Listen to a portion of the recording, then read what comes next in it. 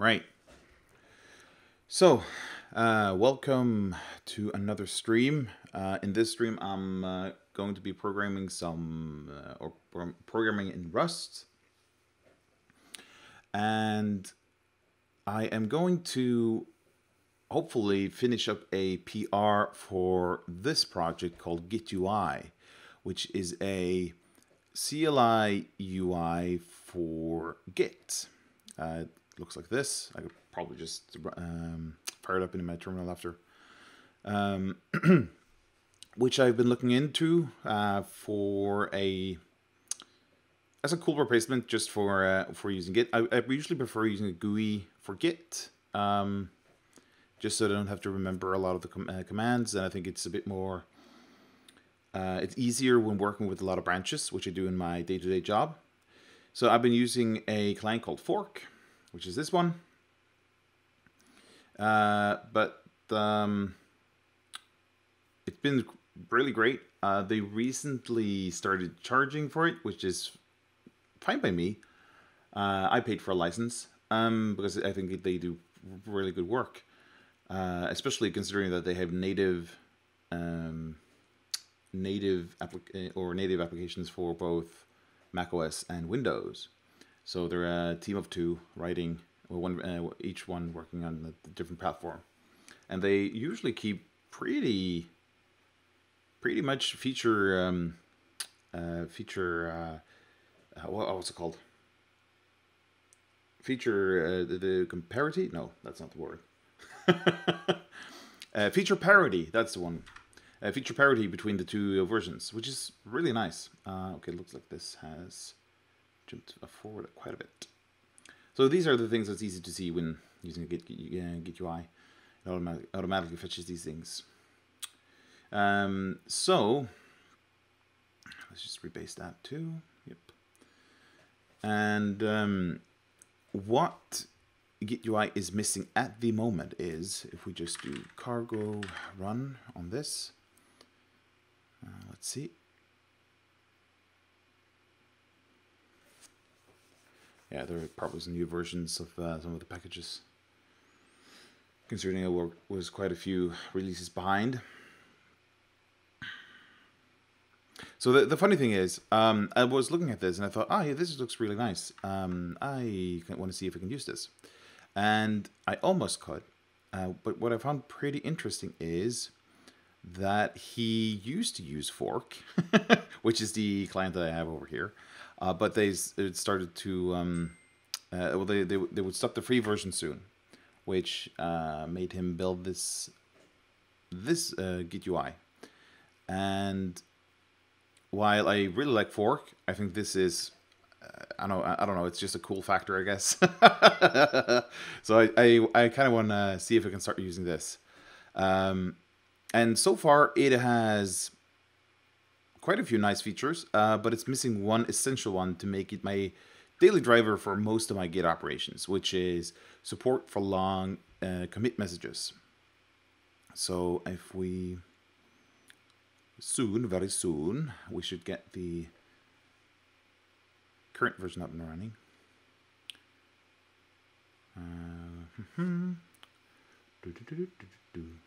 How interesting. It says 0.4.0 here, but there's a 5.0 release here.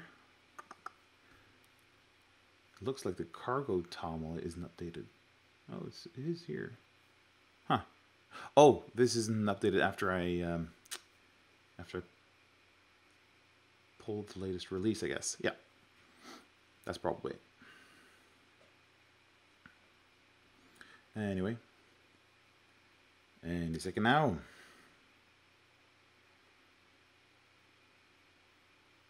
Okay, here we go. So yeah, this isn't too interesting because there are no changes in my current repository. We could just, let's see, go into main and, I don't know, just like add a space here. We'll save that. And you see it pop up here over here. We can see that there are some changes. We can have a look at the changes.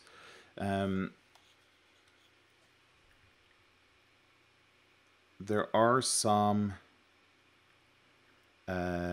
features that are missing. Oh, let's see. Hey, there's new shortcuts here from the previous version. Stage all, stage item. So at the bottom of the screen, you can see that we've got different shortcuts to do different things. To stage. Oh. Oh, okay. So those are W and S now. I see. They used to be 1 and 2, and the tabs have become the numbers. Okay, I think that makes a bit more sense. Okay, I like this better. Yeah.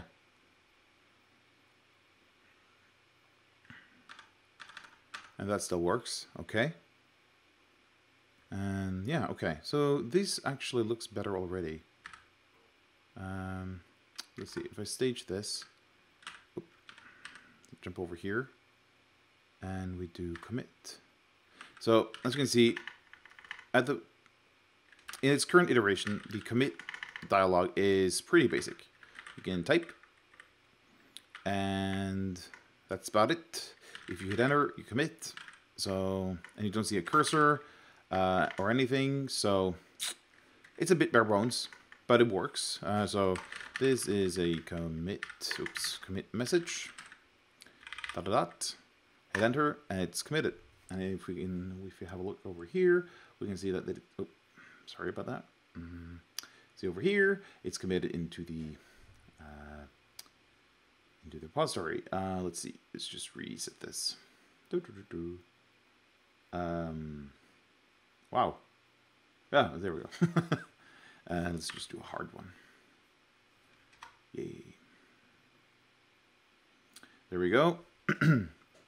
So what I want to do is actually implement part of this issue, which is support for delegate commit message editing to a terminal editor for longer messages, which will pretty much solve the thing that I want, because I almost always use multi-line commit messages. So I pretty much need that to make gitui work for myself. So I will implement that. And the way I'm thinking of going about it is there are basically 2 ways to launch the full commit message interaction or UI, I guess. So we could either have, let's see if we stage this. So at the moment, you can hit C to start the commit. And I see 2 possible solutions. One of them being hitting like Shift C, which would then get you into the longer version, or the editor version of the commit message submission, or that you hit C first and then do some kind of combination inside of here to jump to the long version. The only problem is you could probably do like something like control something. I don't know. It feels more natural just doing it like a Shift C, almost like an uppercase C. So we got C, which is just a small message or a short message, and then you got Shift C, which is an uppercase C, if you will, which would take you through the long message. It kind of feels a bit like how it feels more natural for some reason. So I think I'm going to do that and just make that a PR, and we'll see what. I'm guessing Stefan. I think he's Swedish. I don't know actually why I think he's Swedish. Maybe his name is Extrawurst, which would indicate maybe German. I don't know. I'm actually quite intrigued now. What do you guys think? Just give me a hint at your nationality. Oh, I don't know why this is important to me. Yeah, this is pretty cute. Okay, let's just leave it at that. I have no idea what I was so. So it's either Stefan, I'm guessing, if he's Swedish, or just Stefan. or something. If it's German, I don't know. So either way, Stefan will just have to see what he thinks when I commit this. So yeah, let's unstage this, and we old shortcuts already. I can do an uppercase D, confirm file reset, and yes. Okay. So let's see. Let's head over to CLine, which is my preferred Rust editor. And I've had a look through the repo already. But I think... Okay, let's start with... Let's see how he triggers commit messages. Right. So in this file, I know that he... or that they've got a lot of things set up. So in here somewhere, see, here we go. Key event, open commit, yes. Could I just do like a lookup on this? Okay, so it's used one place, and that's here. So let's see. If self-focus changes, okay. If it's not working there, okay. Self-queue, borrow, mute, blah, blah, blah. Push back, internal, open, commit, true, okay.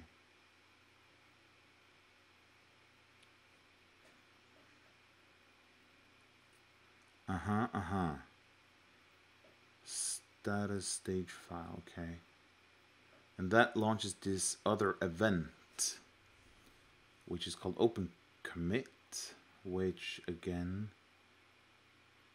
is used in this.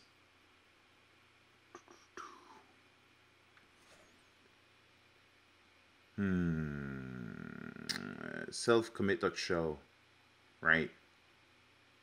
Right, and I know that this commit right here, if we do this, that refers to, instead of these the struct called app, he stores a reference to a commit component, which has the built-in function show, which will do the right thing. So I think the do we need this? I don't know. I haven't looked into it. Update git is quit. Any work pending. Private impulse. Okay, that's in a separate impl block. Okay. Get tabs, toggle tab, switch tab. Okay, so he's got some.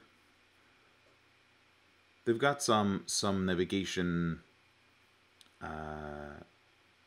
functions here. Process queue, process internal event, which is where this comes in. Let's see, draw pop-ups, okay, draw tabs. Okay, so there are some navigation events in here. Set tab and switch tab, for example. So I'm just trying to figure out where would the best place to put this function, which will open the external editor.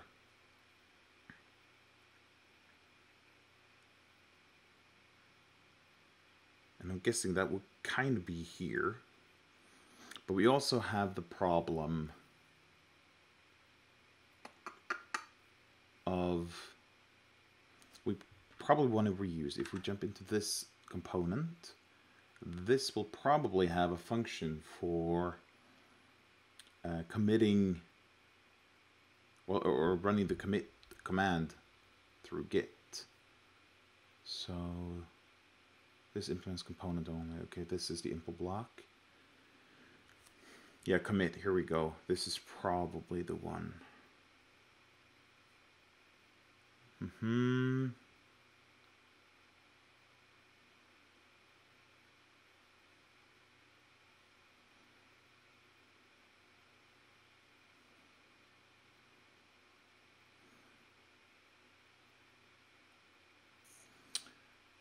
Right, so,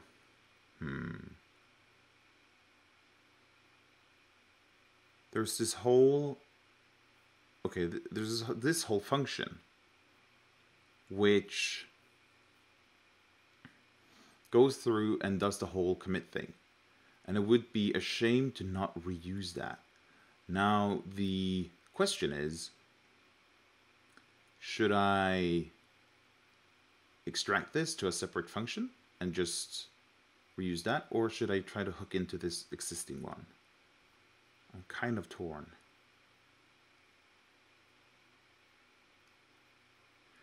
This has a show function. Where does that come in? Here. Okay, so that's an impl from component, I'm guessing then. Yeah, okay, so that's from here. Okay, so it doesn't necessarily make...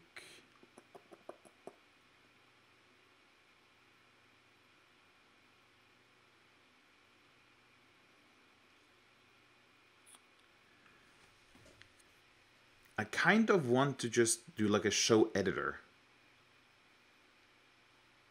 Maybe in here. And have that call this. And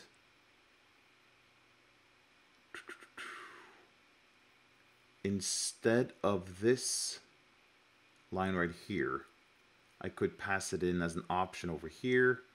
And if the option is specified, no.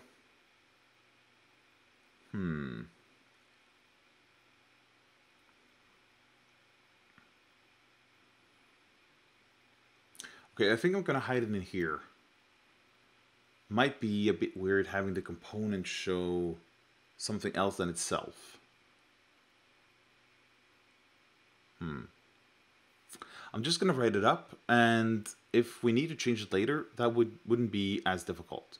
As long as we just have a draft of the code, we can just move it around a bit after we got it working, which should be fine. Yes. Okay, let's see. We'll do like a show editor right here.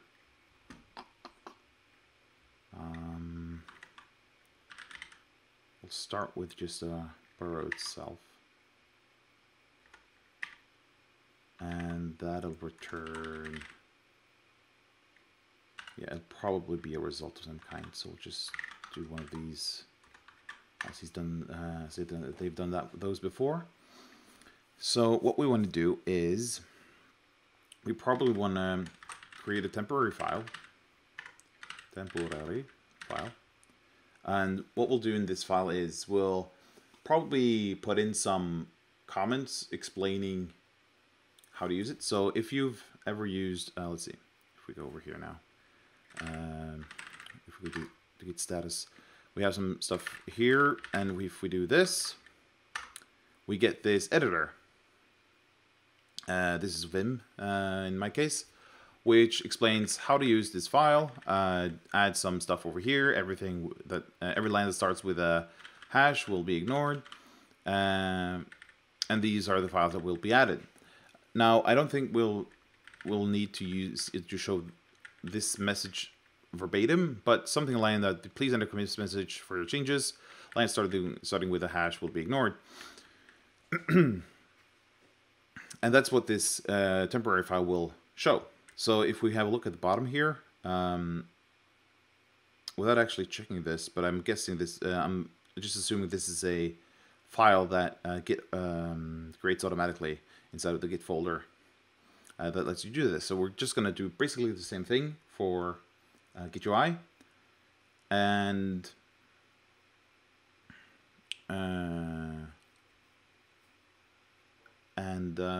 yeah. So we're going to create a temporary file. I'm not really sure. I don't want to root around in the .git folder, so I'm thinking that we should probably just add it to like the temporary directory for gitui on the machine to prevent any collisions that might occur. So we might just say like use temporary. I'm sorry. Wow. directory for app. Next thing we want to do is launch the editor. And I see two possible options here. Use existing Git settings or rely on some de facto editor or other environment variables. And I'm leaning towards the latter. We could try to read like Git settings and see if they've configured anything, but I'm not really a fan of that. But I'm thinking that we might do, I think it is, I will have to double check this after. Git editor is the editor preferred by Git. If it's set, if that's not set, it will try to use the editor specified in Visual. And if that's not set, it will try to use the editor set in Editor. So I'm guessing that we'll just use the same thing. So we'll try to read Editor. If that's not set, use Visual. If not, use Editor. And that should probably behave the expected way for people using Git already and trying out Git for the first time. If you see me doing some corrections some of the time, that's because I've recently changed keyboard and keyboard layout. So sometimes old muscle memory will take control and start typing the wrong letters or symbols mostly. So pardon that. I'll just use that as an excuse for my poor typing skills. Okay, so after we've launched the editor, we'll get back. We can read the file. So read the file. And at this stage, we'll have to determine clear comments, and then we'll read get the commit message. And there's a sub thing here. If no message or if no /empty message is submitted, abort commit, just as Git will do by default. And as the last point, and this will pass the commit message to the commit, not that way, function. So that's the commit function that's down here, and we'll see how we handle that when we get to it. But yeah, let's not dwell too much on that now. So I think this is a pretty nice outline for what we're supposed to do. Let's just close. That's not the one. That's not the one we want. So.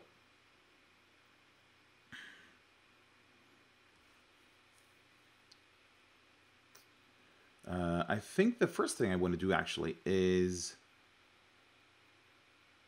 hook up the shortcuts just to make that work. So we're just going to copy this line and add some extra bits to the end of it. So it looks like they've shortened message to MSG before, so we'll just use that. And it shouldn't be no mod, it should be with mod. So I think it's just with mod. Yeah. So we're gonna have a shortcut with a modifier, and we start by passing it a key code and then a key modifier, which is just comma key modifiers. Oops, there you go. Do shift like this. Oh, that's supposed to be in key modifiers, like so. Excellent. So that will help us out with that. And right where this is defined,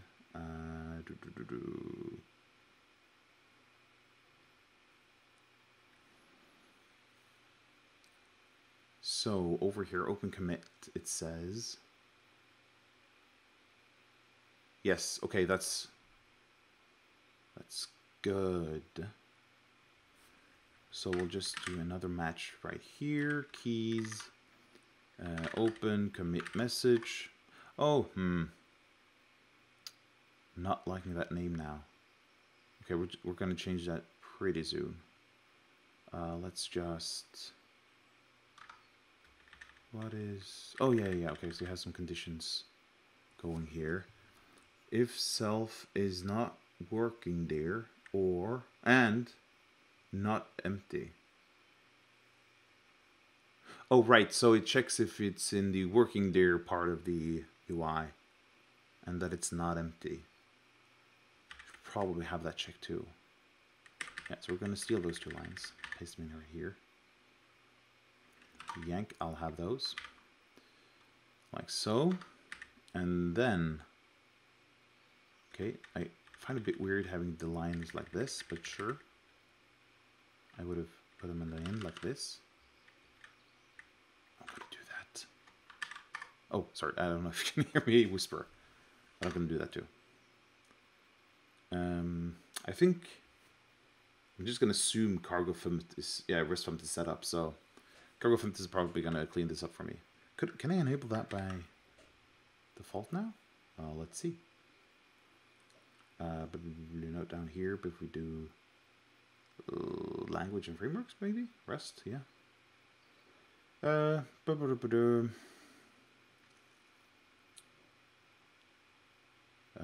Faster, but not disable. Let's do that one. Blah, blah, blah, blah, blah, blah, blah.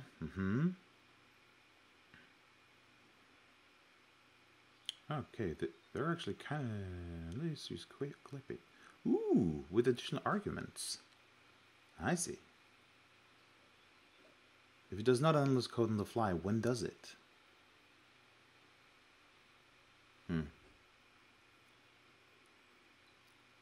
Run rest on save. Yeah, let's do that. That's nice. Then we're sure it always is as it should be. I'm thinking... I should probably check out how the formatting is, or what clipping arguments are used in the... I'm just assuming that they have a clippy check in the GitHub Actions CI. So, but we're going to do this. Okay. So cargo font is going to fix up all my coding... what's it called? Asynchroncies? No. Nah, whatever. Well, whatever I'm doing wrong with the code style. So let's see. If it is empty, let's see. Self queue, borrow mute, pushback, internal event, open commit. Okay, so we're just passing. We're listening for the keys, and then we're passing an event. Right. So we'll just copy this too. Actually, should have just copied everything. And we're gonna add open. Okay, first of all, I'm just going to change this. That's this shortcut. Oh, that doesn't work. And we're going to change this to editor. That's what I thought, intended to write, but didn't do. Open commit.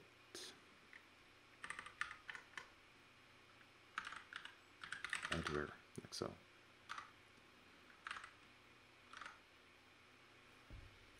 Let's see. And here we are going to open commit editor, like so, and we'll do... Oh, doing a bit of indexing. We did visit those before. Where were those located? In that? Is this where internal event came from? Internal event.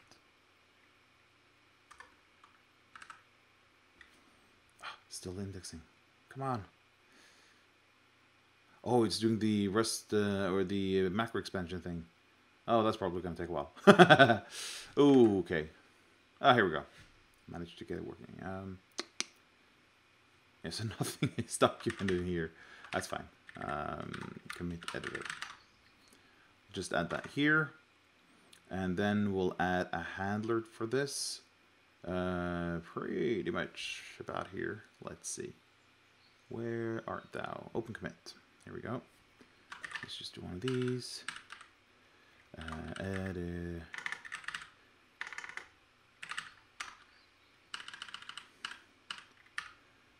Show editor. And then we'll go all the way back to commit, to show editor, and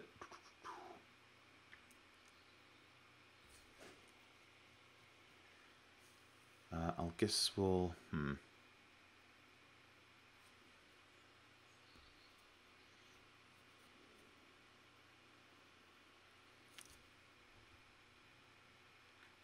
You know what, I might,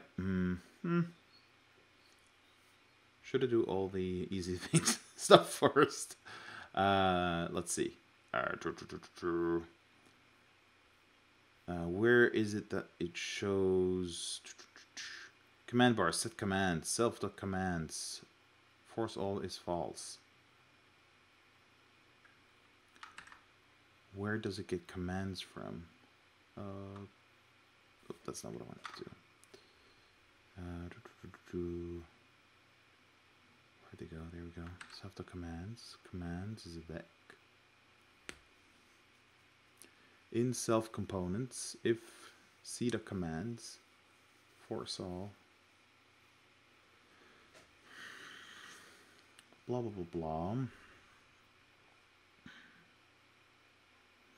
Toggle tabs. So it always shows these, but it starts by going to the components list and asking for commands. So if I go into commit, probably look at commands. Yes. Yes.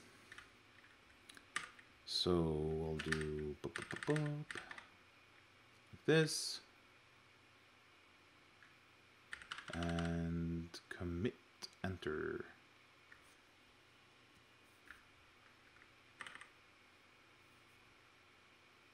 No, that's not the one I want. No. Let's see, I want the main window, which is an app, I think. Events, let's see. Probably has a draw, new,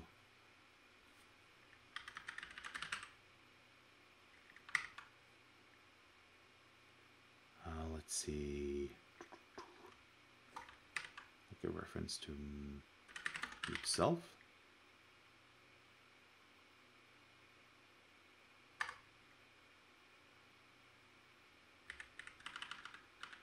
And the self commands.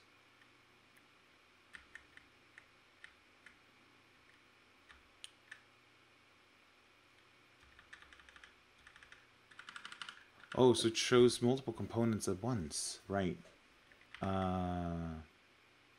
But which component is probably one of these? Commit list command changes sounds very... Oh, right. Well, that makes sense. Open commit editor. Yes. And here are the commands. Righto. Let's see. Commit open. Yes. Order -1.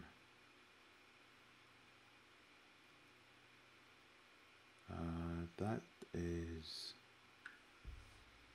on command info itself. It says order -1.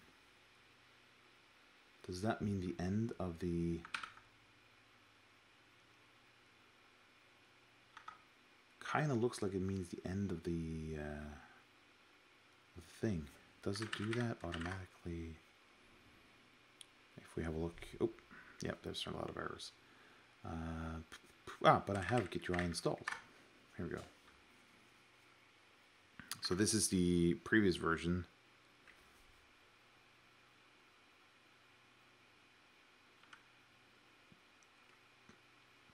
So this one has commit. Okay. Not really certain if that's relevant, but I kind of thinking that the okay, I'm gonna do this first, and we'll just do one of these like so. So we'll do an editor like so. Oop. If is empty, if and or for stall. Yep, that makes sense.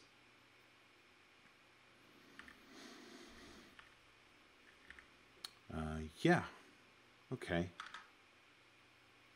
Looks good. Let's jump back here. Let's find the show editor. And let's just head all the way down here.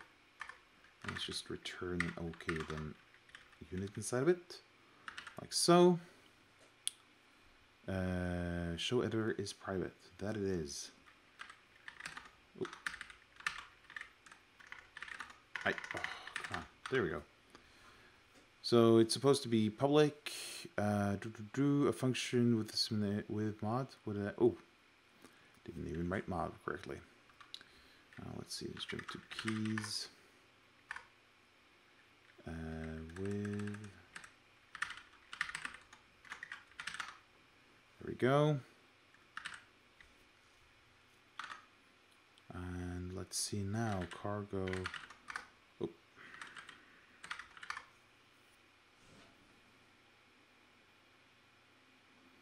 Some more errors, of course. Not found in commands.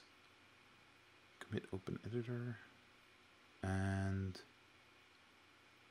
oh, wow. Just a lot of stupid typos today. Let's see. That's supposed to be uppercase and inside of changes.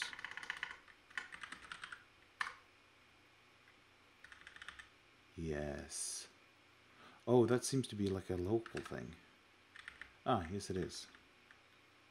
Oh, right, because it explains... Ah, right, I see. I see.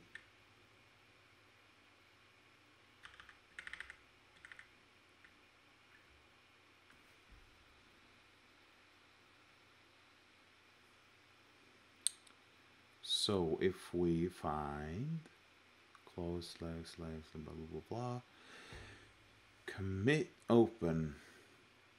Oh, this is a complete list of everything. Okay. Yeah, sure, that works. So let's just do those 5 lines and paste them in. Open editor, like so.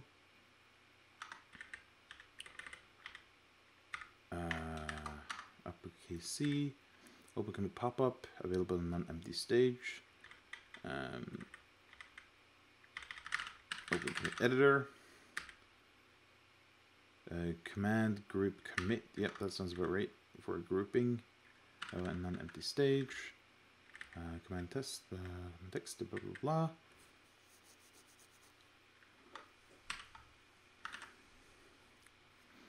Let's try that again. Okay, that seems promising. Yeah, I could bump up the text. Let's see.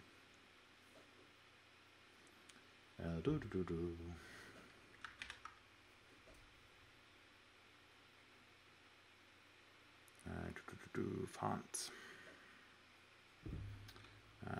Guessing probably a 16 should be fine. Ooh, that's really big. I'm hoping that's more clear. I should probably fix that in my terminal too. Let's see, that's in config dot alacrity dot alacrity? No, what is it? Is it not in here? I think it's in alaconfig? No, that's not one. Ah, that's one.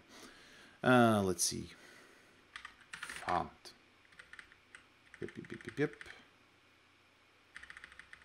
Blah, blah, blah, blah, blah, blah. Point size, 14. Let's try setting that to 16 too. Yes. Oh, that's, here we go. There we go. I think that should be more readable.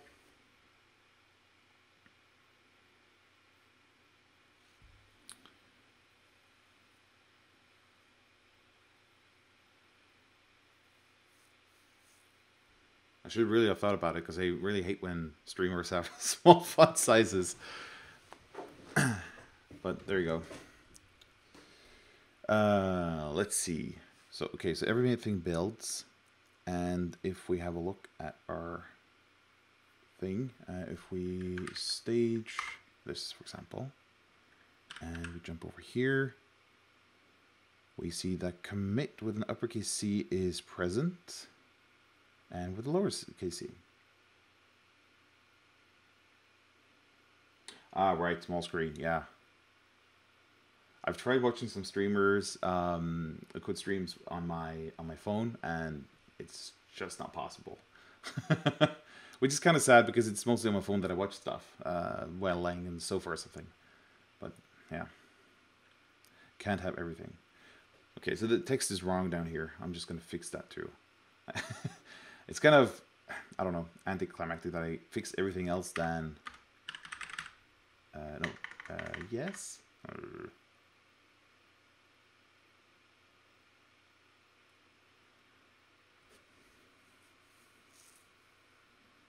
Now I'm guessing getting small or coding working on a small screen would just be like a huge window in the middle of a screen, I guess, and over the whole screen and just a few lines of code.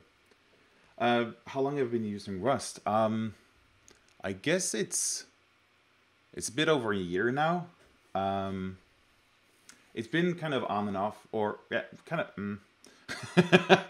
The fact of the matter is, I don't use Rust in my day-to-day job.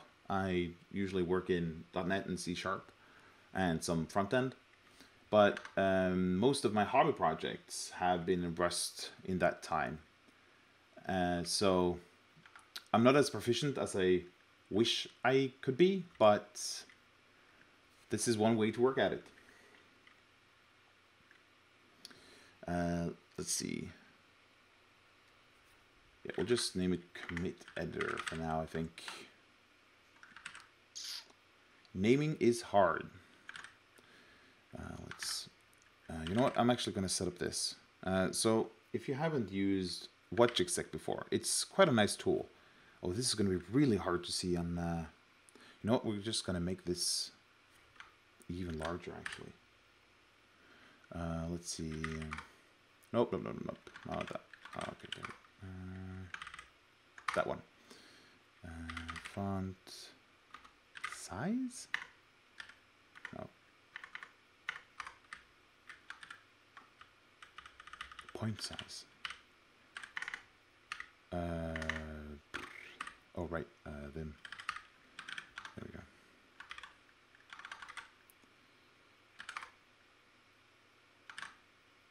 Whoa. Okay, that's big.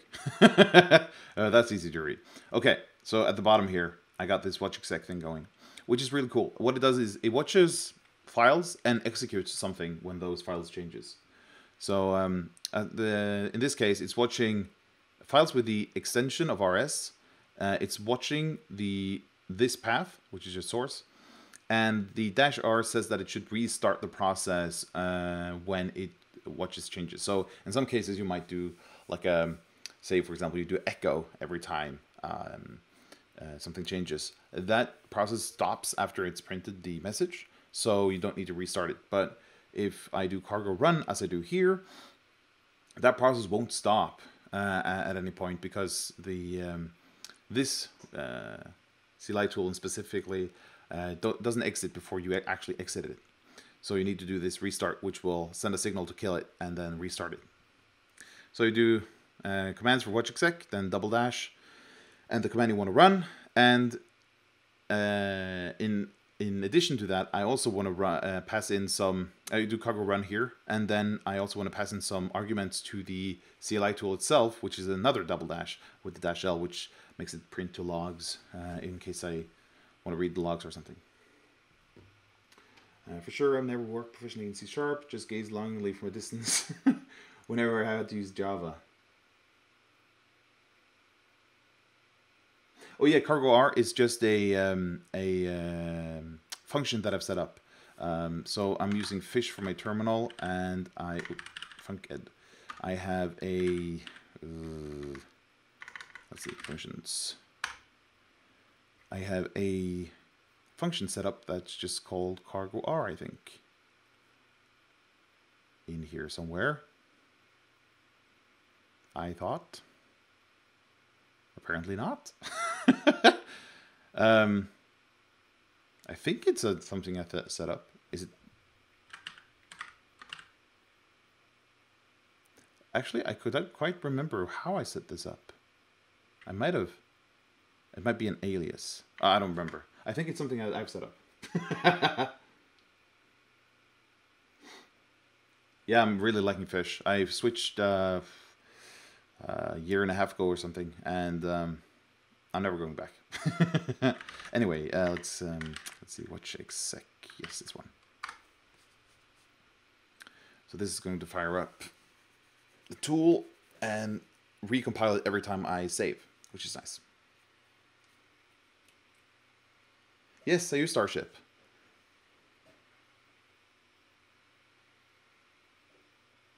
Yeah, Starship is a nice community. I did a couple of contributions myself. So if you ever do, I have to brag now that we're talking about it. If you ever do the Starship, let's see, what is it?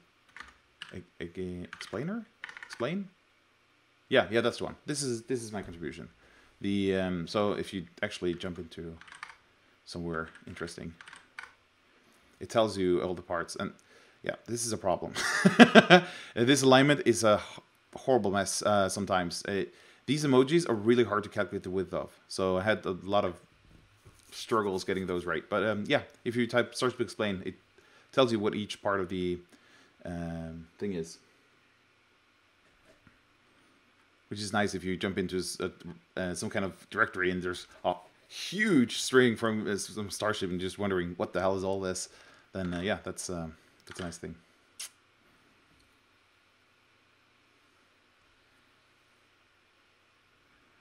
Yep, so let's see. Okay. Oh, actually it has overflow support. That's really cool. Instead of here. Let's see. Dot. Whoo. Cool. I thought this would be the next problem. Having too many things down here, but it actually solves it. Excellent. Okay. So, we got uppercase C, and that does nothing, which is expected. So, it doesn't seem to break anything at the moment, which is a good start.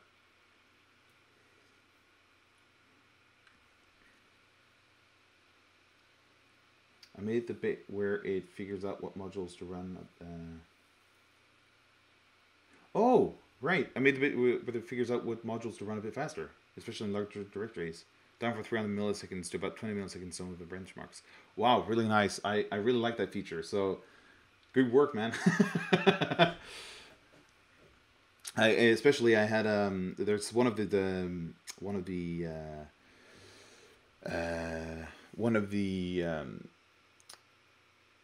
the repositories at work which have I think it's like 5 years of history, and there's a lot of history in there. And before, it would probably take Starship like 20 seconds to parse through all that. So you've really helped me out when using it at work.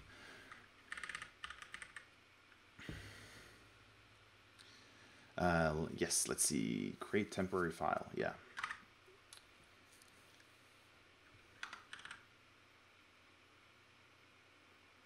The git status module and starts struggles with bigger git repos. Yeah. Yeah, it's working for me now. So I'm assuming that's your work. Um, but yeah, so it was horrible, but now it works quite nicely. I don't really notice any slowdown, so that's good enough for me. Let's see, create temporary file. Yeah, so in this case, I'm thinking that we should create this temporary file in the temporary directory for the app. We could co-op the .git directory inside of the repository, but I don't want to mess around in there in case it's by some kind of freak accident muck up some things and destroy some kind of essential part of the Git repository. You could always clone it anew, but still, it's not a good look to ruin anything in there. So let's see. We should. I know this already uses the what's it called, the dirs. Let's see. Is this right, Tomo? Yeah. Yes, dirs. So that should give me some kind of yes, and template.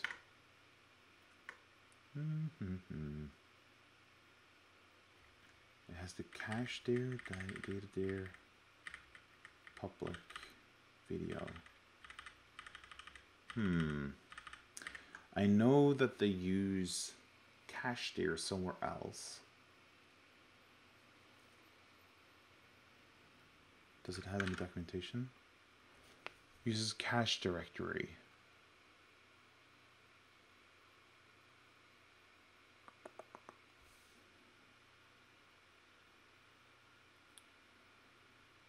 Okay, so I see that on Windows it uses the app data local, which I know to be the place I want to use.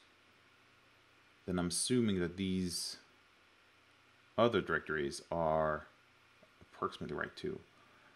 So we'll just use cache there. And I know that this, let's see if we do like a find. Oh, no, but this is one. Cache.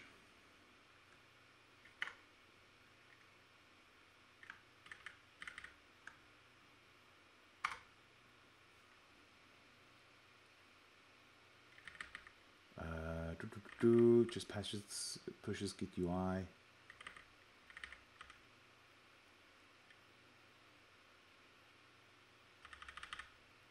Get at config path. I should probably just use this. Is this? It's not public. Crap. No, it's in the main thing. Maybe it's available to me. I don't remember how this works in Rust. Let's see. If we have a look in here.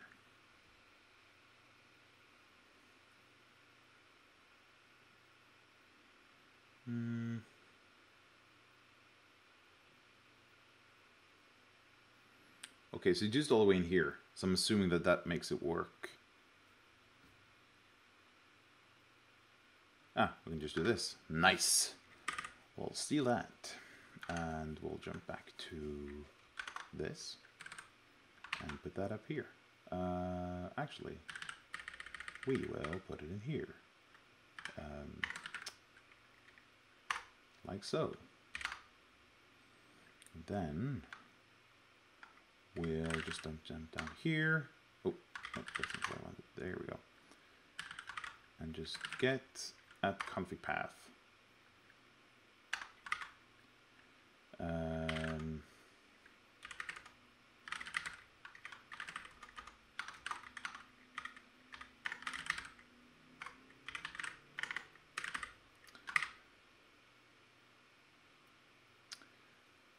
I'll probably need some kind of name for this file. What should we call it?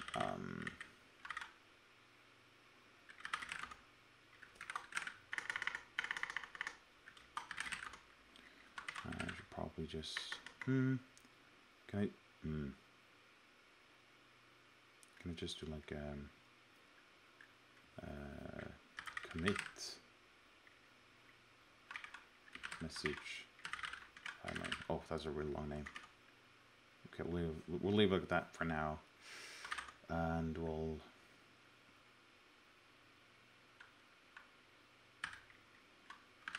commit message editor. Yeah, not too sure about this the naming here, but we'll leave it like this for now. We can clean it up later if we. Oh, I was meant to say. I see you mentioned that you gaze at C# longingly whenever you had to use Java. I have to admit though that C# is better than Java, and in all honesty, I kind of I'm really fine with C#, especially the evolution with C# 8.9. It looks really really nice. But it at this point it's nice that it's becoming so ubiquitous because it's quite a nice language. They've done some really good work with the language. But when I compare it to especially Rust, which I think is an even better or a better designed language than C# and it feels like a letdown jumping back to C# after you have written some Rust. Rust just feels better in a lot of ways. And also it always annoys me when I write .NET Core stuff on Unix platforms because there are so much legacy that's just so rooted in the Windows ecosystem with naming conventions and ways to do things that it kind of feels a bit liberating not working in C# sometimes with more generic naming, I think.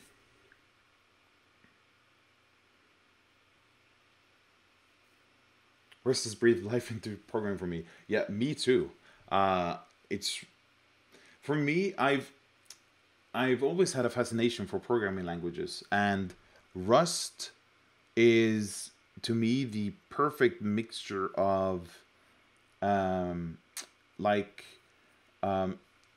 what I like about a lot of functional programming languages is their aversion to exceptions, which a lot of C-style languages really like. And I always hated exceptions. Often they impose weird syntax with all the scopes that they introduce with the try-catch or their variants everywhere. So you always had new scopes everywhere. So you have to define variables aside of the try to make it available after the catch block is done. And there's a lot of weird stuff going on there. And Rust and a lot of functional programming languages just throw all of that out the door and just say, you know what, this function can actually return multiple types. So here's a way to represent that directly inside of the language, which is so much better. I'm very fortunate to get to use it occasionally in my day job. Oh, we're slowly migrating horrible old Rails app to Rust.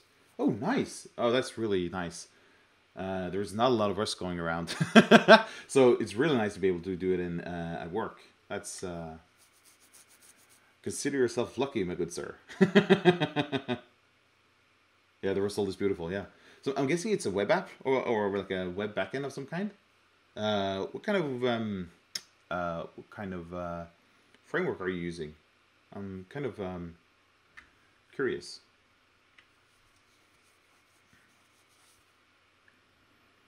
I also think actually Go has quite a nice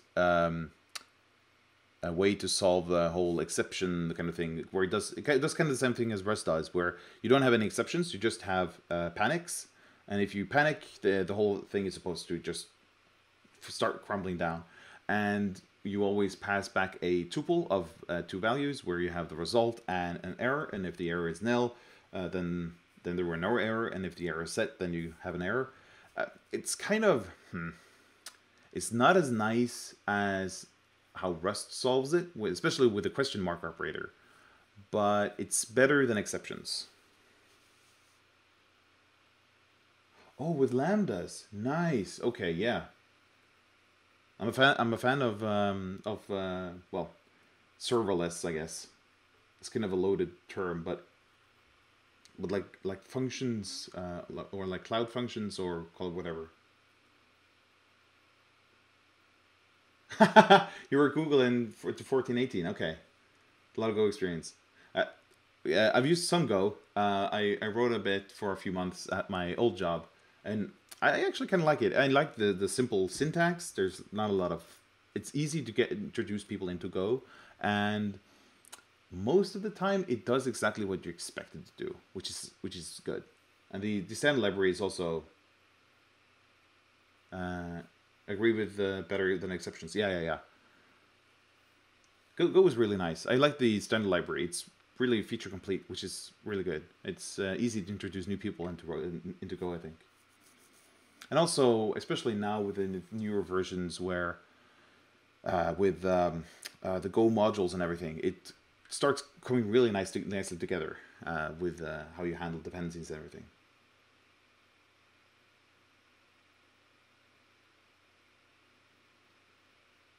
Honestly, I don't let go. I think most of the things that are most most things that are considering using Go should skip a step and use Rust. I'm not gonna say you're wrong. In some cases, I think Go has the learning curve of Go is not as steep as Rust, which might be a boon. Might be a what's it called? An advantage, I think. And also considering that they kind of have better support for working with multiple threads or like asynchronous stuff. If you have a lot of synchronous stuff, I at this point in time, I think Go handles a bit better than Rust. I don't really like the way Go does it. Really, if you especially if you're supposed to run something on a background thread and then return the result. I don't really like the channel paradigm. Um, Maybe because I'm a bit unfamiliar with it and it just feels clunky. And I think Rust has a lot better potential right there. Go modules is such a great step forward for language. Yeah, yeah, yeah. I really like that they kind of prototyped the whole thing as a separate project first, and then kind of did the okay, here's the actual version of package management for Go. Took a while to get there, but I think they actually did package management quite right in the end. It's a strong opinion weekly. How does it say? Okay, I think they really benefit from generics as well. Yeah, I didn't miss generics as much as I thought I would, but when you really start missing generics, it's really a hard loss. Yeah, the learning curve argument is extremely valid. Yeah, yeah, yeah. For us, it's pretty steep, especially considering the burrow checker and everything, and the kind of different kind of programming it enforces. I mean, it's good programming, but it's can be a bit of a struggle to get there. Go routines are really sweet. There's a bunch of Google internal libs for doing concurrent programming that the standard library would really benefit from. I hope they work it in. Okay, yeah. Yeah, but Go routines are really nice. I mean, they are a really good way to handle working with parallel computation. I think would be the right term. Um, I really like how easy that is, and it works really nicely. But I never really liked the channel thing. It might just be because I never really used it, and it feels kind of clunky to me. But yeah.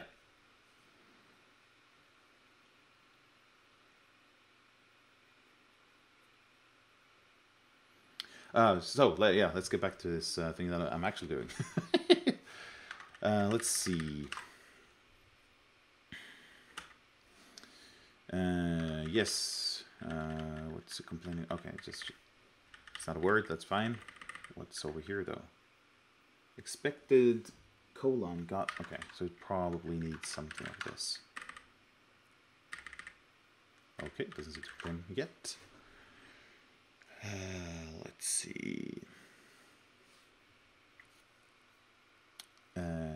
So we've got the path. We should probably push push some text in there. I'm thinking, should I just make a string maybe? Let's start by doing that. So we'll just call this, I don't know, template. Oh. Yeah, sure. Let's not spend too much time on naming things. And we'll just start with a new line and then one of these and say, enter your commit message. Another new line. Oh, wait a second. I think I can do this. Yeah, and then I can do, let's see. If I do this now, I think maybe I should add another one of these just to make sure. I think I can do this. We'll have to see when we get there. Enter your commit message. Message line starting with hash will be ignored. And empty commit messages.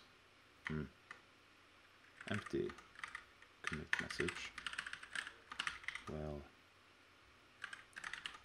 abort the commit. Yes.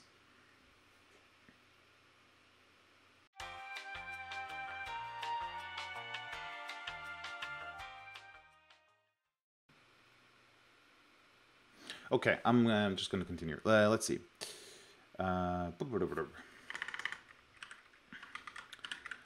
What's the is it like okay, we're just gonna Google this, or rather Google it with DuckDuckGo.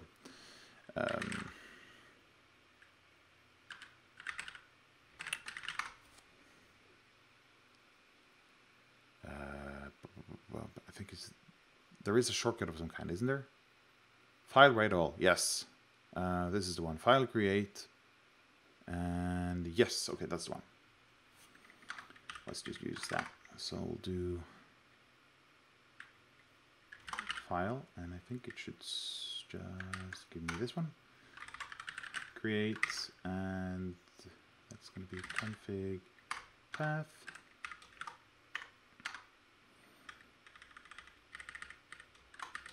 Oh.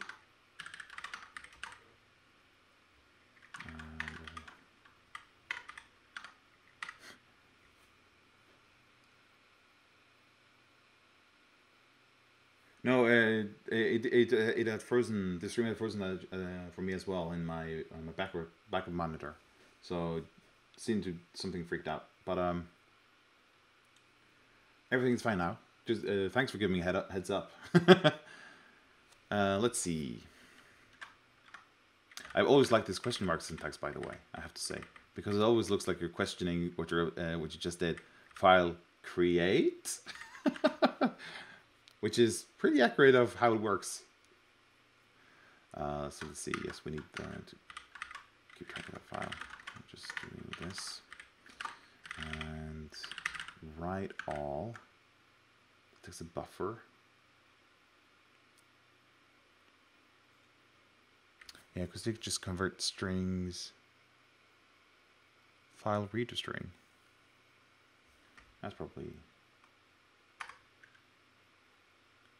So if we do template,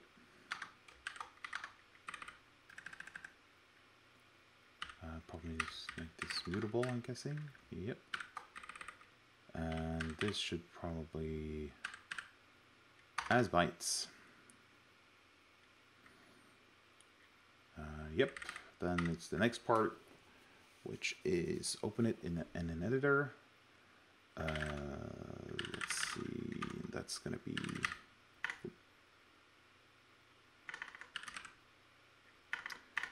get env.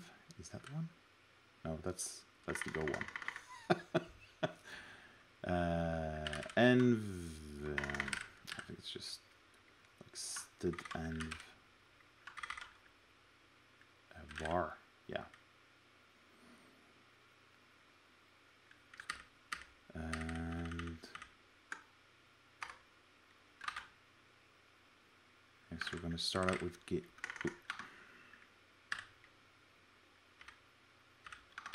Oh. Forgot caps lock was on. Let's see, git editor.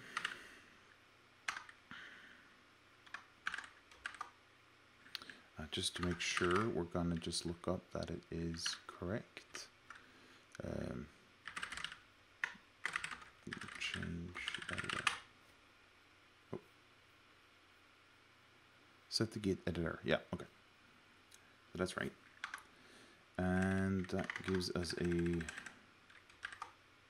result. So I'm just gonna make that a. I think this does what I want.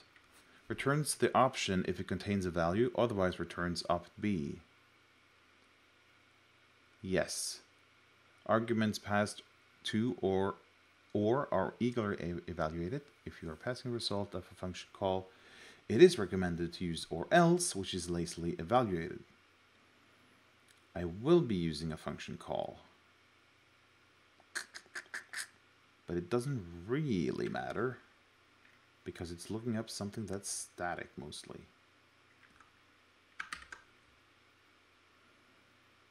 Okay, I'll use this.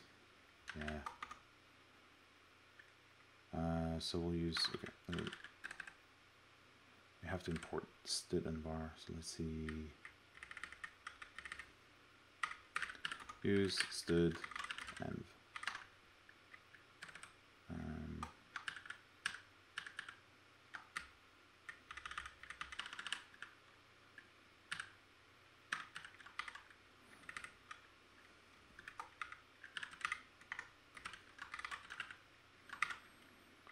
Then we're going to look up visual, make that an OK, or else we're going to look up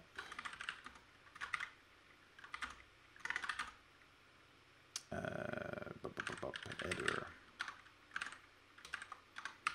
and make that an OK. Oops.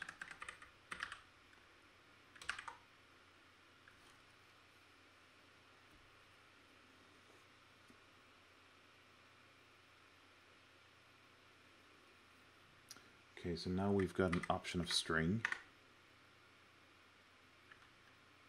How did they handle app config path?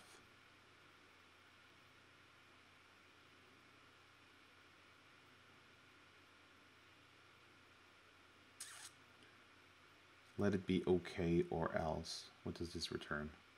An option. OK or else, or it throws an error. Right. Okay.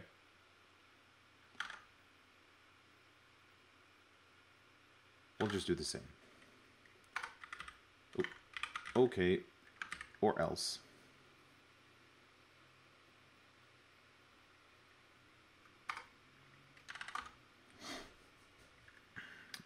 Let's do anyhow with a bang. Probably need to import that.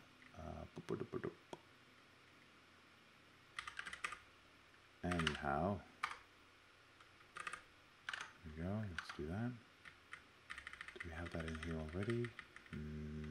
Yes. So we'll just do anyhow like so.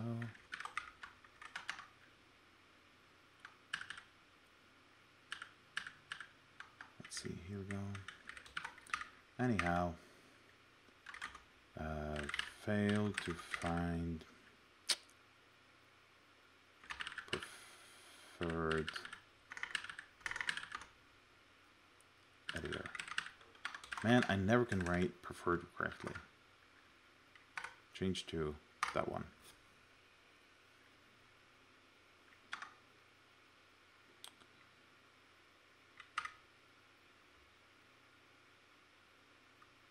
Yes. And then we do question mark.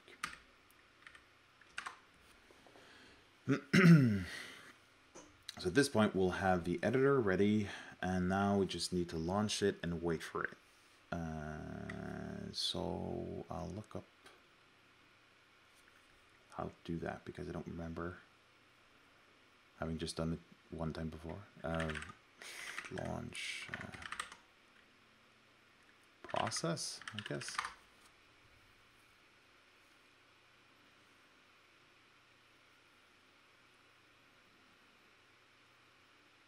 Okay, so either command new args output expect. Preferring blah blah blah blah. Default configuration during blah blah blah. Work program gives a path. Builder methods allow blah blah blah. Command can be reused to spawn multiple processes.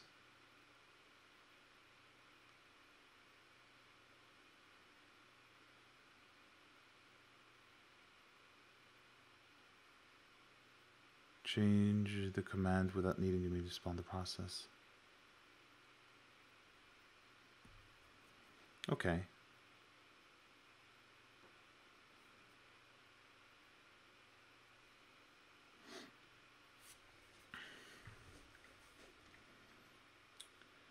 Okay, so we'll just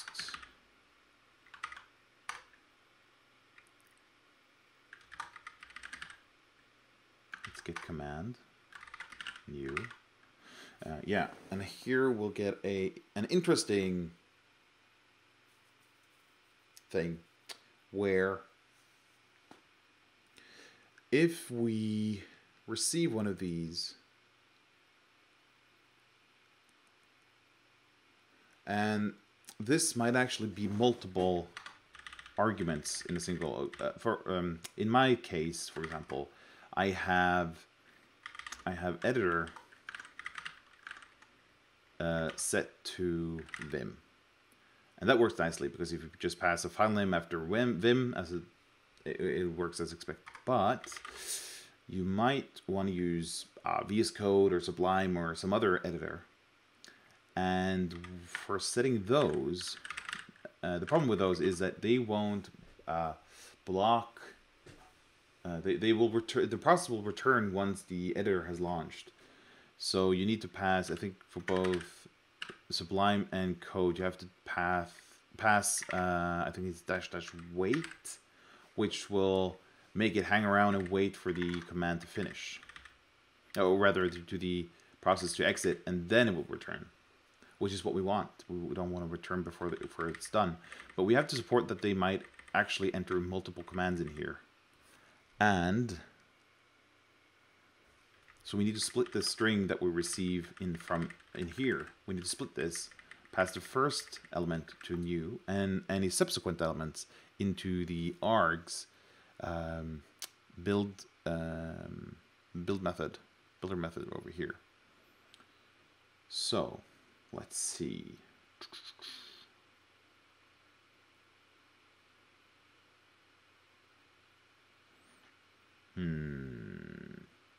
Maybe I should just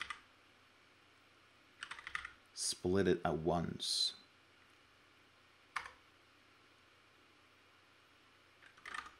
Yeah, I think I'll do that. Split it on spaces. Then it becomes a split of strings. And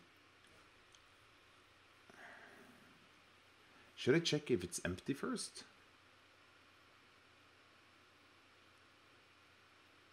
No, I'm going to leave it like this for now. Let's see. If we do editor dot, do I have like a, no, take,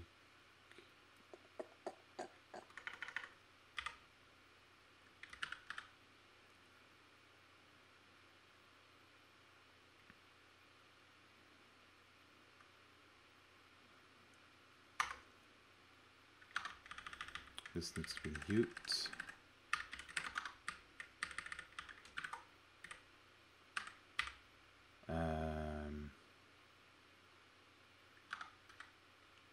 What does it accept that? No. No, that's not what I want. This one. Concurrent structs blah blah. If the program is on an absolute path, the path will be searched in its defined way. Yeah, so that does what is expected. Okay, I'm assuming it's not going to work with an option. Does seem to be fine with it though. Where it can get an S. Does option, or rather, does OS? No, wait a second. As ref, is that implemented for? Kind of seems like this should maybe work. Okay, we're gonna leave like that and see if it works. Let's see, to something to owned. I want it to be. What does this actually want? Args I. I'm guessing something iterable. Where I is an into iterator of item S. Yeah, so I think it's just worth passing this. Having already selected the first item, it should just get the rest of them. This might actually work. Yeah, okay. So let's see. Output, what does that bring us? And a result of output. Do we really need that? No. Can we just wait, maybe? Could just throw away the output. Is there any other way to... We could just status, I guess.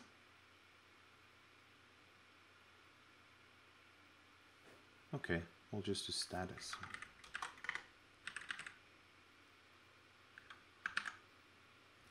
Execute commands child process, waiting for it to finish, and collecting its exit status. By default, status and answer and error are inherited from the parent. Blah blah blah.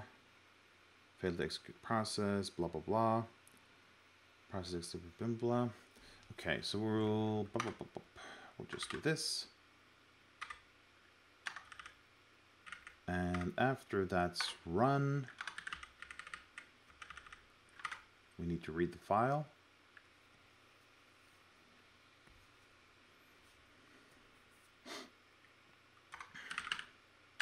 Ooh, that's interesting. We should probably release this in order to make it available to the editor.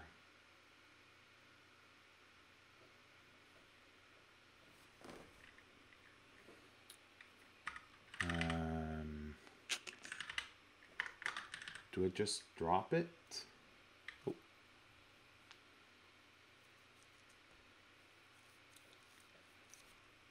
I don't remember how I released that resource.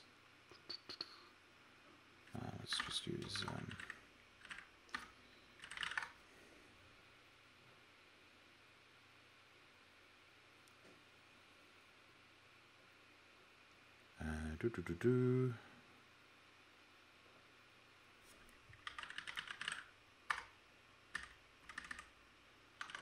no mention of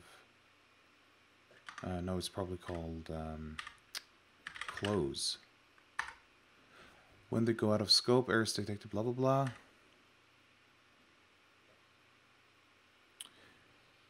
This can be used to handle errors that overcome when file is closed. Wrapping a file will ignore errors in synchronizing this in-memory data.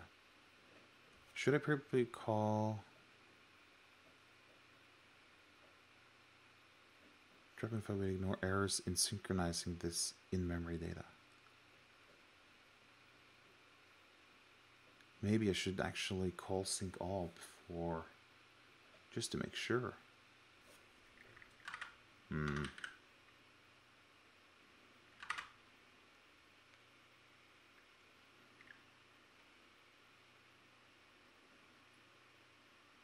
Attempts to sync all OS internal metadata to disk.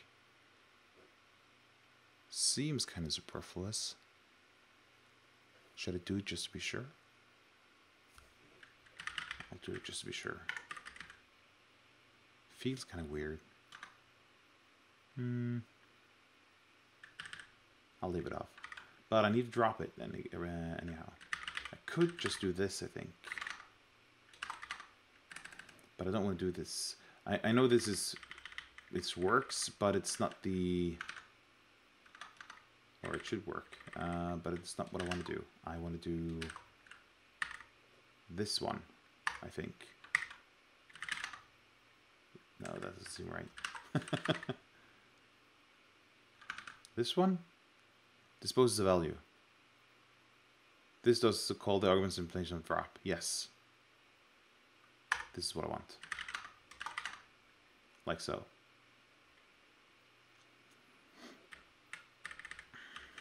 So that releases the file. Nice, nice. I could just put it in a subblock, but meh. I'm gonna keep it like that.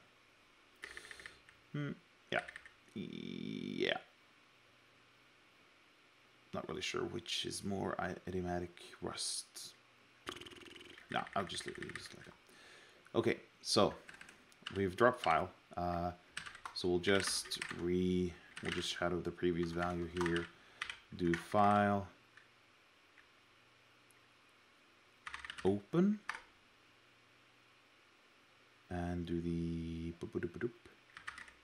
no, what was it?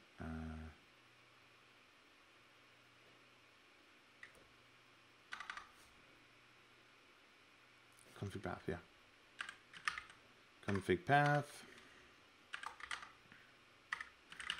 File read. No. What was it? I think it's up here. File write all. Read to string. It's not showing up. Oh, right. I need to do this. There we go. Read to string. And that takes something to write to. We'll just do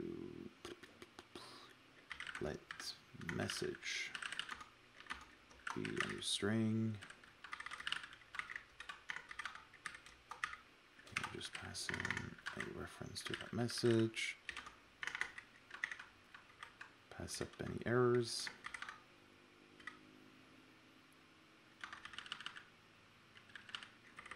Oh, this needs to be mute, of course, like so.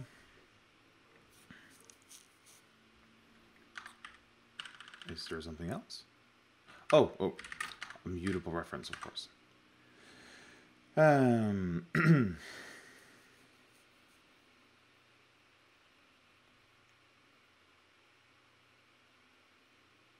Okay, and once all that is read, we should probably, I'm just gonna move this up here, I think. And this is your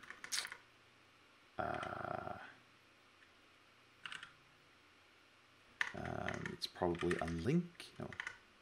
What is the command for? Oh, I probably need to go via the fs namespace, I'm guessing. So we do fs unlink maybe? No. File unlink? No. Ooh. File. There we go. Config path.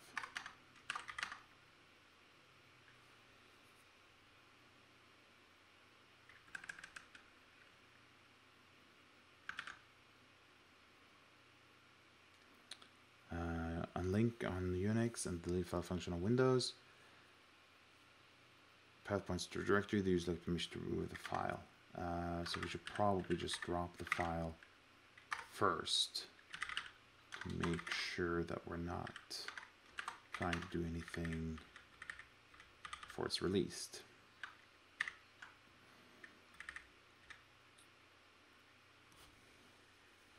Maybe we should...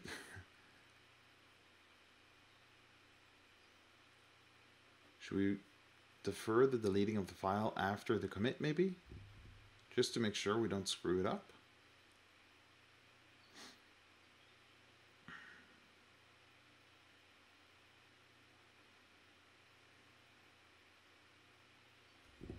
Kind of torn here.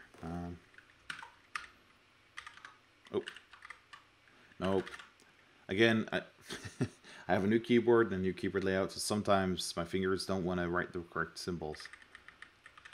So you'll just have to bear with me. I'll leave it there for now. And we'll see how it works out. Yes. And then pass the commit message to the commit function. Right. So the commit function is just down here. And what it usually does is it tries to read the text of a component shown on screen and use that as the message. But we don't want to do that. So what we're going to do instead is create a new function. We'll just close up this one first. Call it commit underscore message, I guess.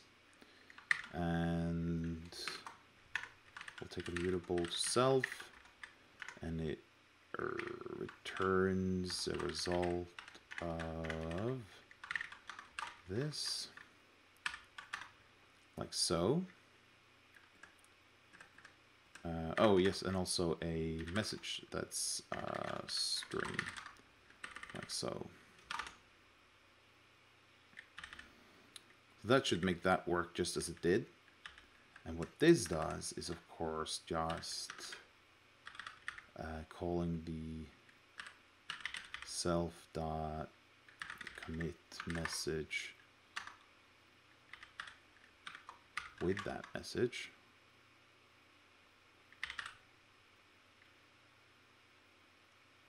Like so. That shouldn't change the API for the existing code. And then I'll call, right, so this calls self with mutable self. Right, here's the thing. We need to change this to a mutable self, like so.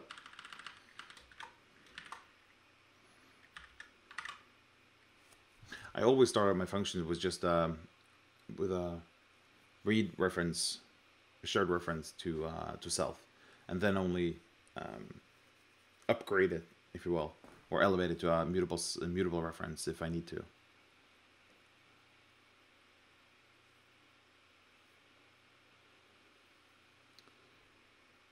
Let's see. Yes.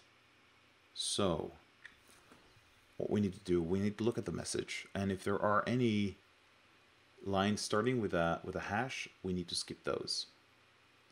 And if there are only white spaces left, we should skip the whole committing of the message. It should just be aborted. So can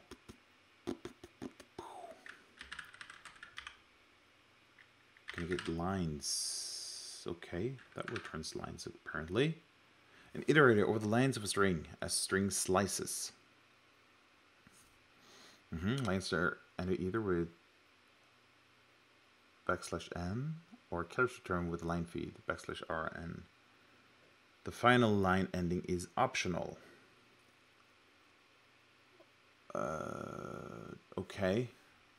The final is optional.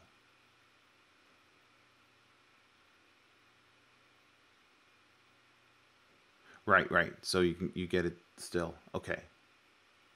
Right. So you don't get okay. So you don't get an empty line at the end. Righto. Okay, so we'll do lines, and we'll do filter, and we'll do a predicate L for line, and FL. Okay, so that's a string slice, and that's a reference to a string slice.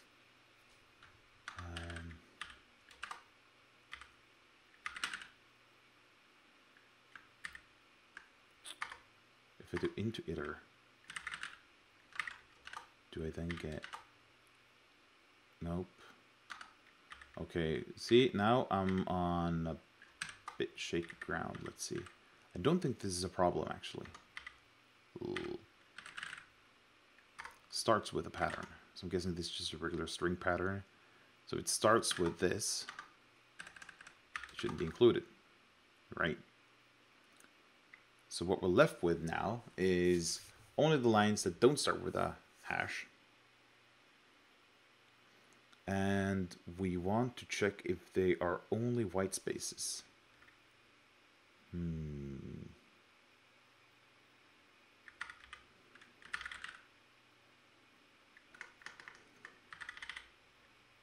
just collect this right back into a string, I think, by doing message string, like so. That should work.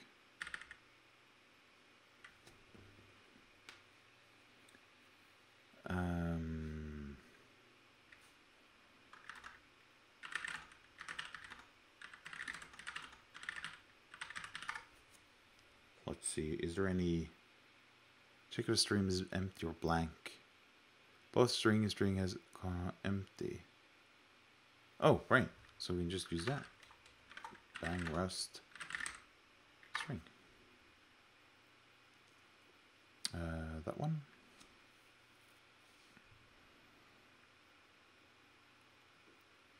Is empty.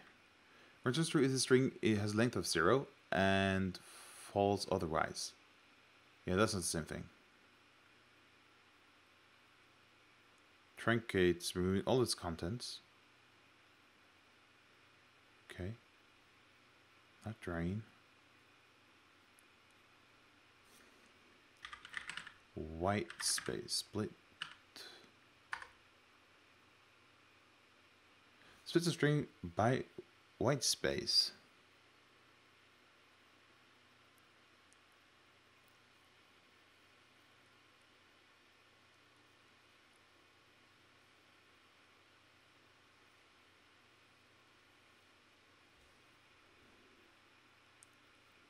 Okay, and how does that differ from just a regular split? Ooh, because that's what I used the other place.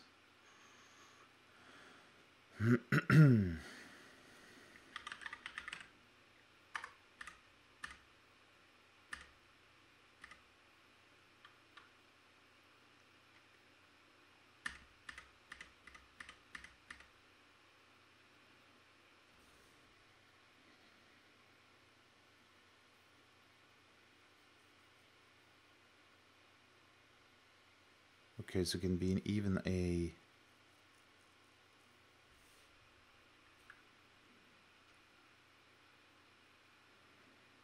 So it could just be this.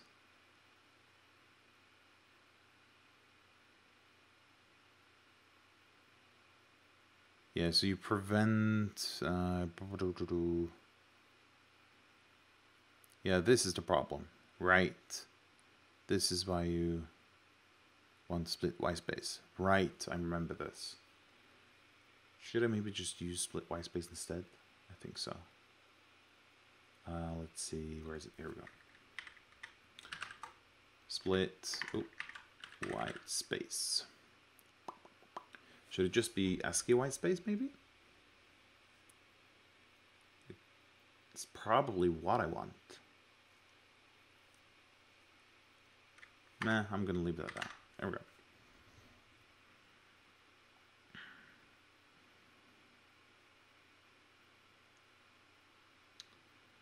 Right, so this is going to change the message, right? And then we need to get whether or not it's only white spaces. So is empty, it does not work.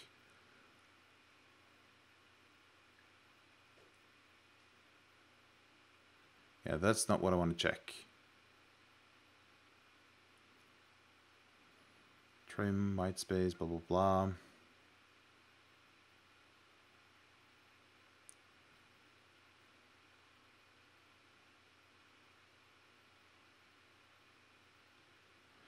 So I'm guessing that this might be a bit of a... It's a non-empty string containing only characters that have pattern whitespace Unicode property. Pattern whitespace. Often there's only separate tokens in the grammar have no semantic significance. Right, that's okay, that's just for the source code itself.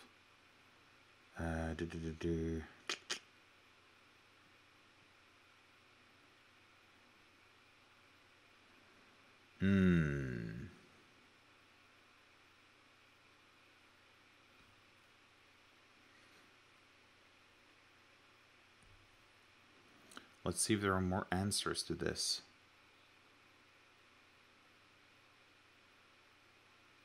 String but is blank, composed only of whitespace. Then you want Unicode string slice, which will be true for both empty strings and strings composed solely of whitespace Unicode property. Only string slices implement Unicode string slice, so you'll have to use string as slice if your string TLDR s dot is whitespace. If okay, this is what I want.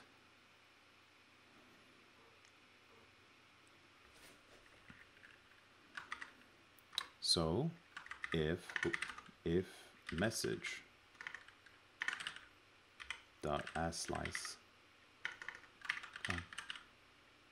be helpful, is white space.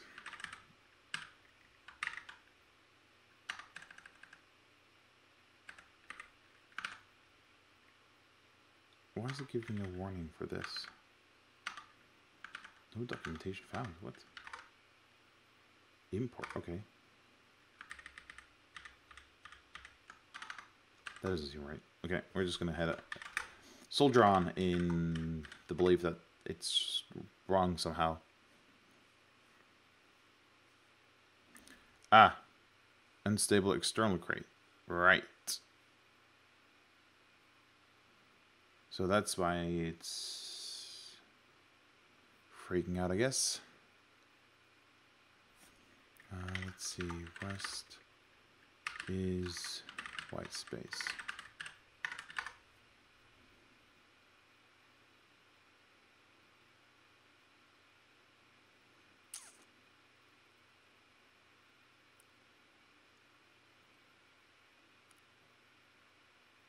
Okay.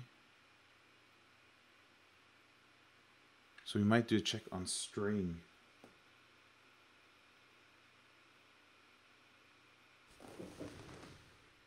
Oh, hey man.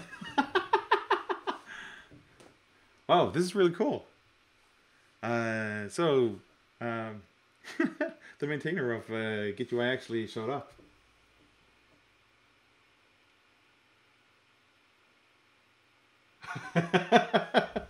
Wow. Then I took your first video and laughed so hard when you started talking about fork and so on. Yeah.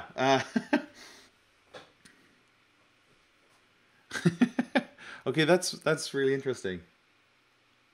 So I guess I'll get some live input then on how to implement this correctly. Let's see.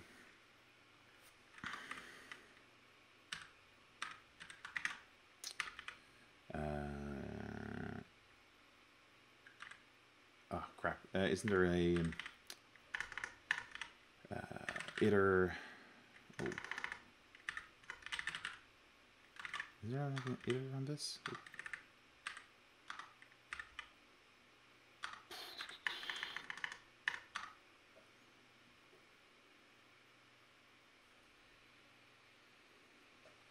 So cool that you're going to tackle this. Yeah, so the thing is, I just discovered gitui last week, and I don't know how far you watched in the first video, over the first part of the stream, but for almost all my commits, I use multi-line commit messages, and it wasn't... as far as I could see, it's not possible yet in gitui, so I thought, well, let's fix that, because that's my biggest like block for using it daily. Um, so or at least try to use it daily, and just use fork as a supplement to gitui. So let's see. I'm trying to remember how to iterate over a string. Oh, cars is the one I want. Yes. Let's see. All, I think, 2, and if C. Too bad I'm somewhere with bad connection. I guess I gotta check out the recording later. But this is so cool. Oh, awesome. Oh, yeah, sure. I think I'm actually gonna upload this to YouTube also. I haven't put anything on YouTube yet, but it is my intention to do that with this thing. So we'll see. Oh no, can barely hear anything. I really hope it's not my stream that's messed up. That would be annoying. Anyway, cool of you to drop by. That's really cool.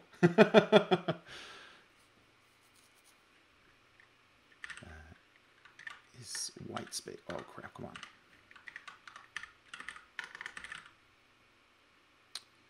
We're back to this. Is ASCII white space? No, I think I just want regular UTF-8 white space.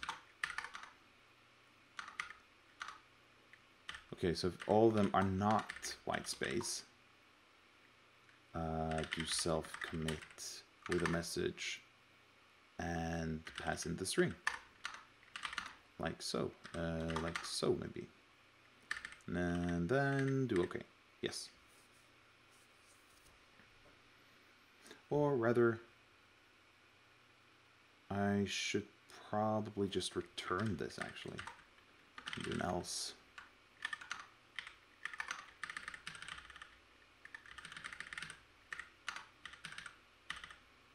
That way, yes.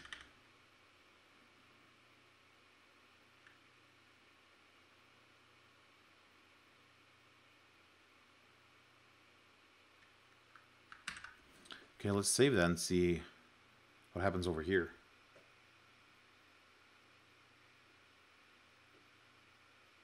Feel free to reach. Yeah, sure. Extra worst on Twitter too. Yeah, nice. Oh, I have to ask you, are you? Where are you from? I was kind of wondering aloud to myself at the beginning of the stream, and it's kind of embarrassing at this point. But I have to ask. I was guessing it's Swedish, considering your name is Stefan, but then I kind of considered you might be German, I guess. I think it might be proper spelling for a German name too. Since your name was Extra Worst, it seemed like a German German username. Okay, so this is not optimal when using WatchExec. Usually I manage to figure it out, but I think I might just have to exit WatchExec to make this readable. Let's see. The traits that convert as ref is not implemented with standard option. Yeah, okay. Yeah. So this is an error I should have expected. It's right over here. This next is the problem.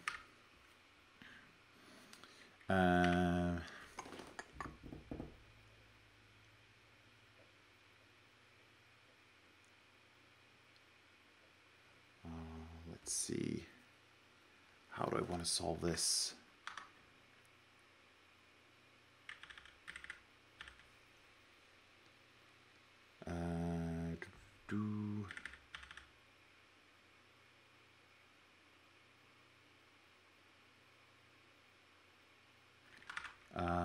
I could maybe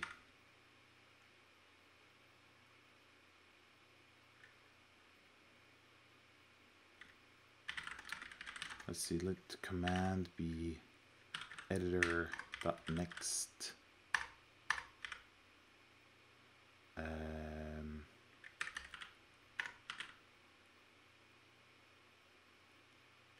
No, not unwrap. But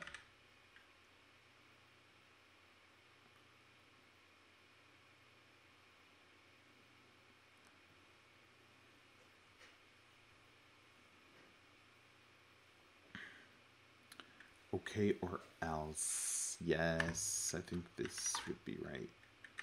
Let's just use anyhow and say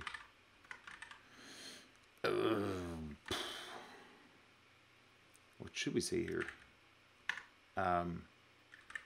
Enable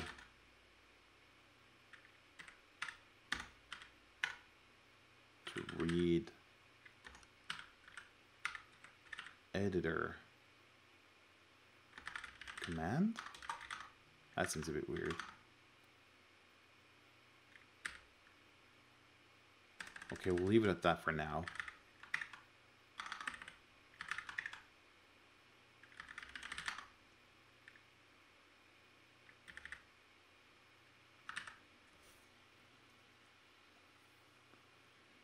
Okay.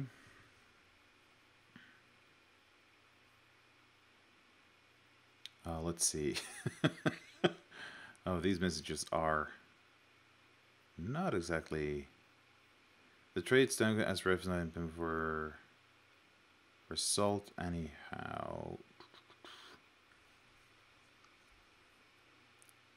Seems like it's not liking the create part. Stood result, path buff, an error.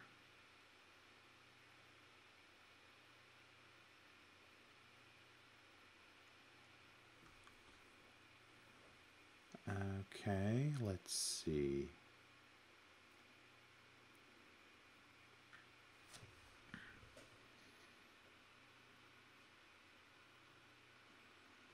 File open.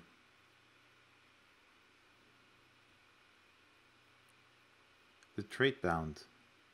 Results that convert as ref.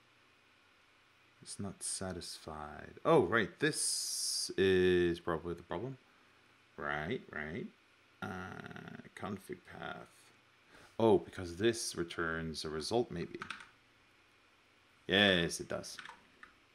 So we do this. That should do wonders. It's building. Oh, the borrow checker. Used here after move. Use a move value, config path. Yes, that seems right. Boop. This is a string, and then we do this. And we pass it in here. And we move it, basically. If we do this, I think that should work. And for the next... that's not the wrong... There we go. Like so. And this is not the last time we use it, no. Oh, that's not what we want. We want one of these.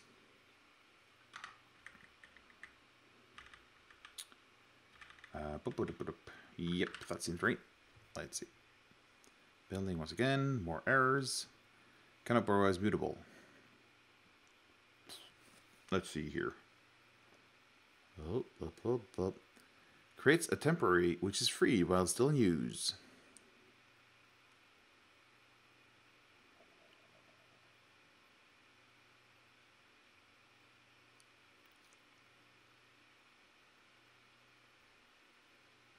Temporary value is freed at the end of this statement. Borrowed later used here.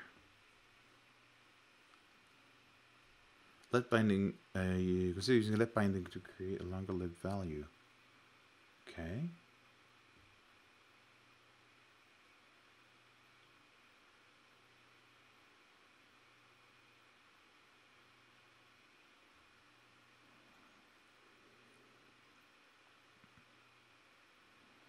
Okay, I might actually need to do a proper check of this now. Oh, what you know what I could do is wrong window. And here, let's do another like so, and cargo check.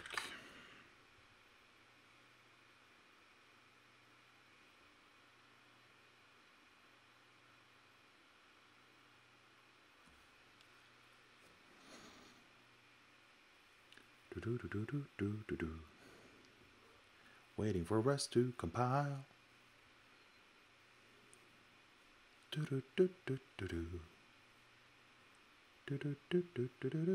Okay. Okay, this is interesting. It gives me a different results. Sure. Yeah, split white space is probably not a problem with this. There we go. So let's do another cargo check and see what it finds now. Okay, here we go. Yeah, okay, this this error message was probably a bit hard to format correctly. So let's see. Creates a temporary which is freed while still in use. End of this in the used later here. So it's referring to editor. Okay, I wasn't aware that I was.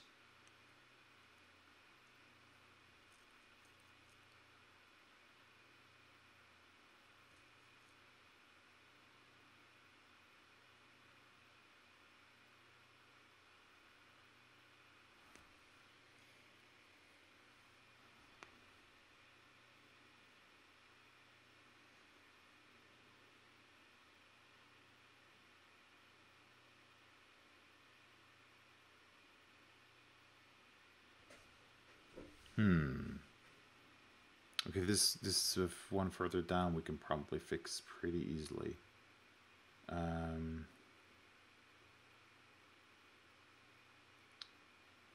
Yeah, so this needs to be a.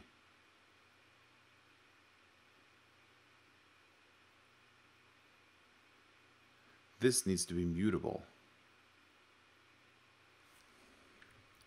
But it takes ownership of the. Oh, right, but it's not.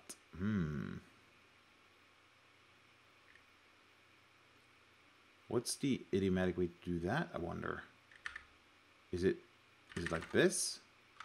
Does that work? No. That does not work. I'm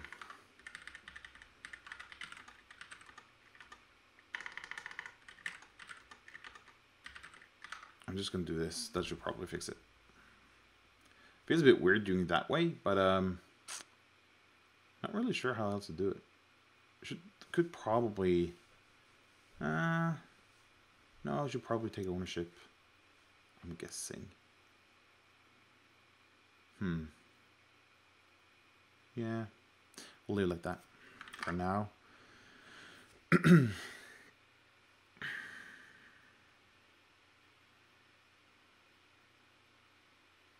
Okay, now I'm actually a bit stumped. I'm not really sure. Temporary value is freed at the end of the statement.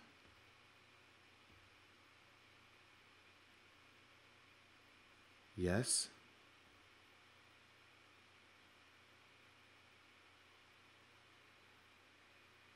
I'm clearly missing something. So this creates a new temporary value. Then I reuse it all the way down here. And then I apparently free it right here. Will I try to use it down here? No. Okay, so I should probably just do this into the two, oh, it's called editor.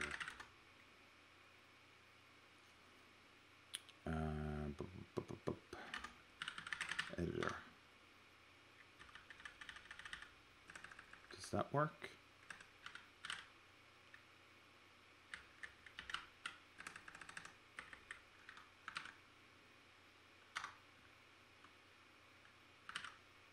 Let's see.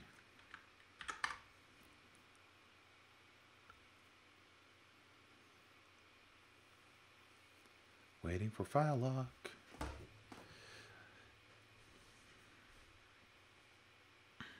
Okay, we got some warnings, but we actually managed to build it. Yay. Convert the identifier to uppercase. Yes, okay. And the other way that must be used. File write all. Okay. These are good errors. These are errors that are easy to fix. So let's just jump to 100 and oh, that's not one. 109.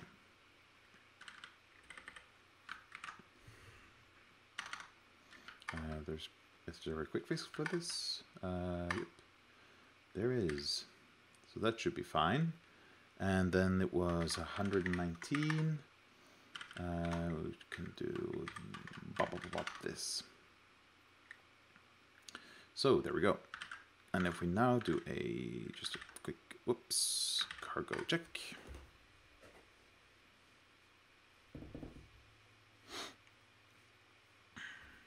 Nice. Okay, let's go back here. This also works now. Excellent. Ah, yes, but that doesn't work. So our shortcut doesn't work. Oh, wait a second. Do I need to? Nope. Oh, that actually works. That's nice. So we're in here, and in theory, uppercase C should send us to the editor, but it does not. So at this point, we need to figure out where we are going wrong. I launched this with logging enabled, so we should be able to go to if we just it is -i gitui, and we want that one. So in here there should be a log. Let's just bat that log. Ooh, that's a lot. Jump that down to the end. Let's see.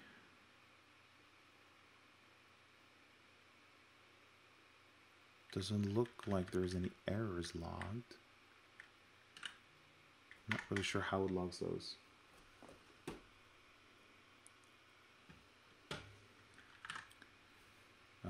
Let's see.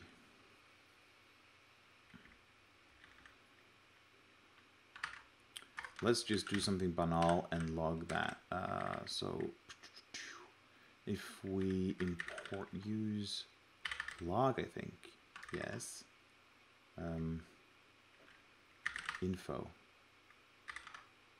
I think that's one of the show editor. Let's just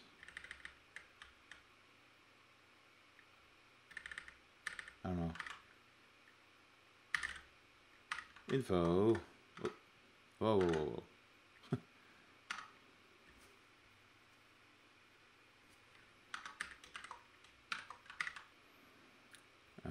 Let's just do like a template here, maybe.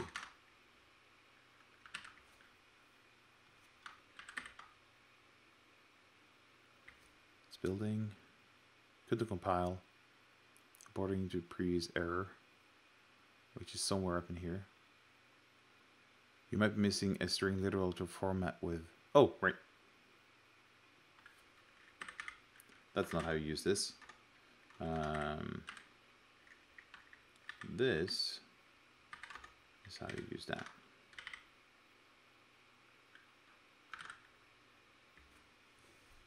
Recompiling.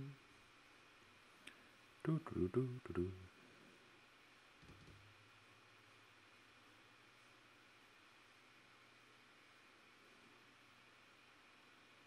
Okay, here we go. Uppercase C. And let's see if that shows up in the logs. We do this. Could I tail these logs? Yes, I could. Did I do that? No. Okay, so that's not showing up in the log at all. Okay, so we're probably airing out before that. So, I'm thinking maybe we start by looking in app. I think that's the first place. Okay, if we go to keys, we can see where this is used. It's used in here. And if we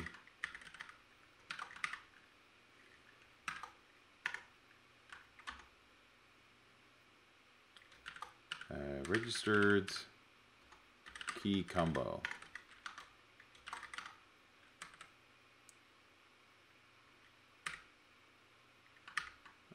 That should be log info.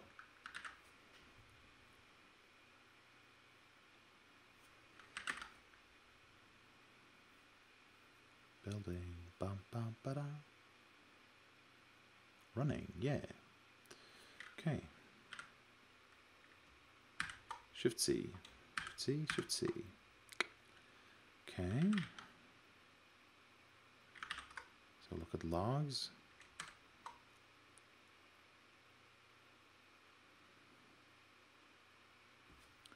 Okay, so we're seeing the event here.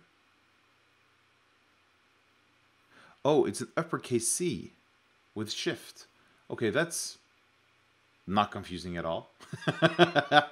That's not, let's see, shift, is it used with any, I think I saw something else using the shift modifier. Here we go. Yeah, so it's an uppercase, okay. That's, I see why it's that way, but it's still weird. But sure, let's do this. Okay, let's jump back to this window, wait for it to compile.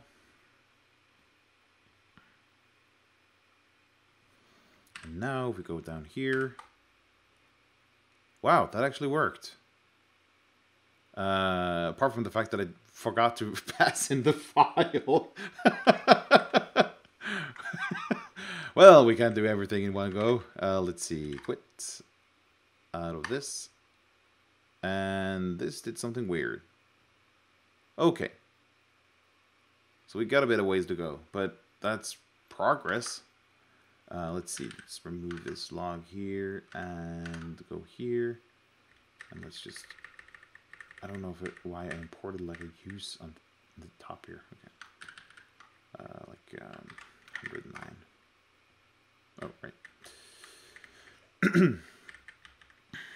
Okay, so now we got that sorted.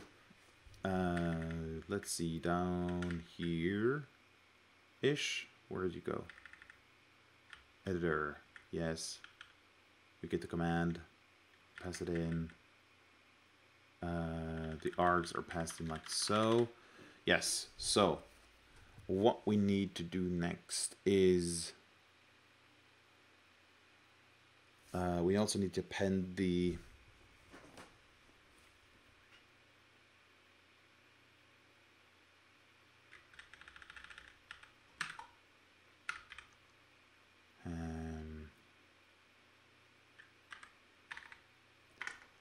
concat.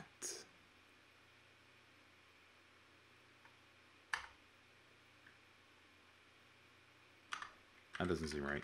I'm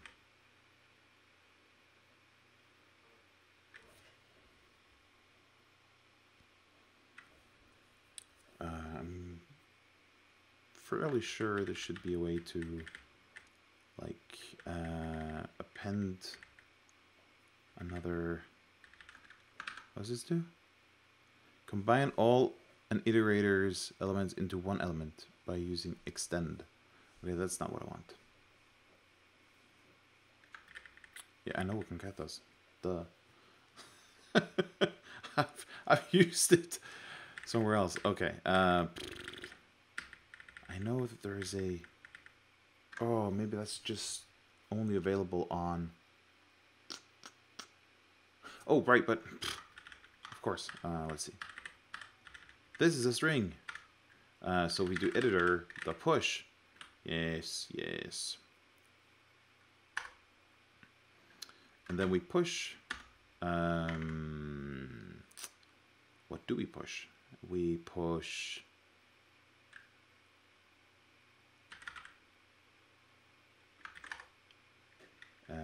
With a space and then the thing, like so. And this should be.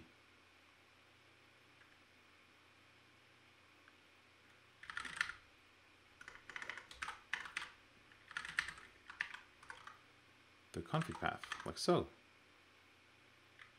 Yes.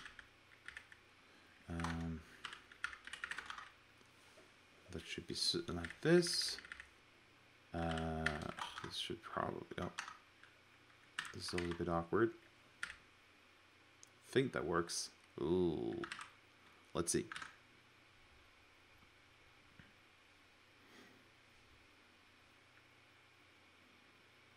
Oh, no.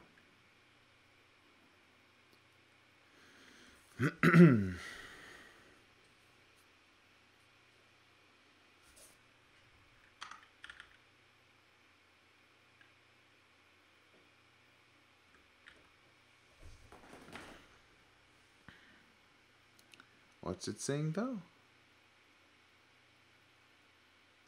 Pub type result.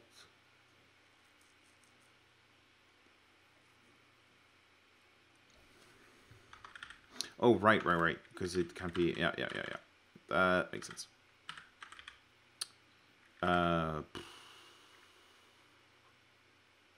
Does toString work here, maybe?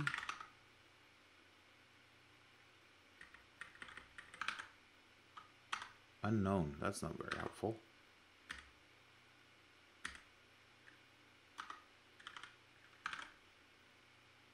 That's a path buff.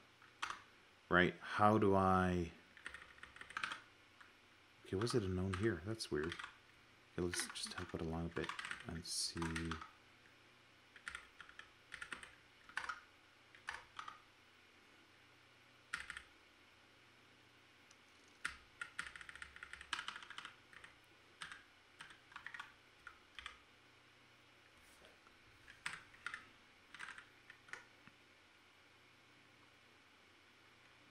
Okay, so there's toString slice, but there's an option. Then there's toString lossy. Of course, a path to a cow string, any replacement character. Okay, we'll just do that one.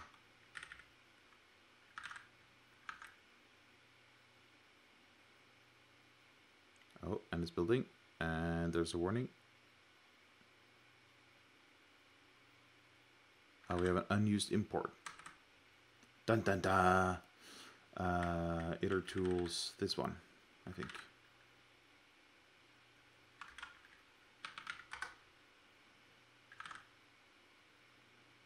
Compiling once again. And... Wait a second, did it commit? Because there's nothing staged anymore. Yeah, it did commit. And it This is not right at all. Man. Okay, let's just reset to here. And we'll just do a mixed one. Should update any second now. At the moment, it unstages it. At the moment, it this app uses polling to fetch updates from the file system, but there's an issue that it should probably use a watcher instead, which is probably right, but I'm not gonna concern myself with that now. Yes, it works. My master plan works.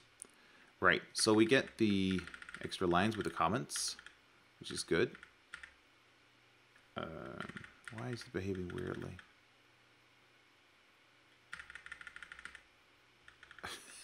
Okay.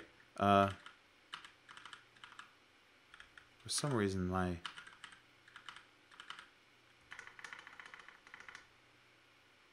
I'm not really sure why, but it's behaving a bit weirdly, but sure.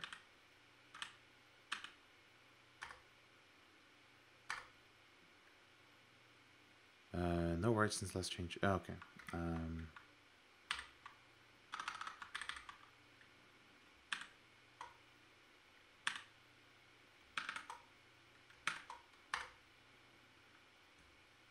Yeah, so this is also problematic where it renders both the UI and the previous log messages on top of each other.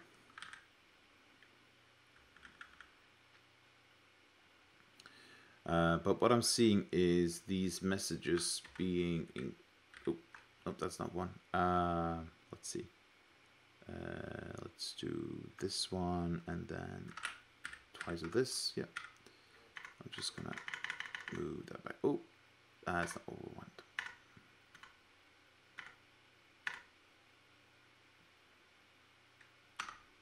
Like so.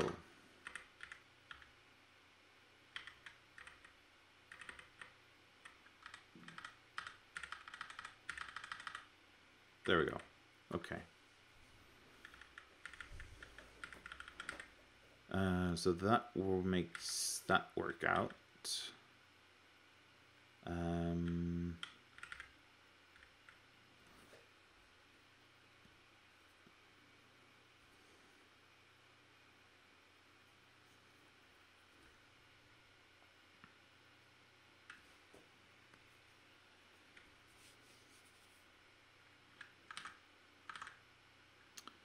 But hold on a second. Did we commit again? Yes, we did.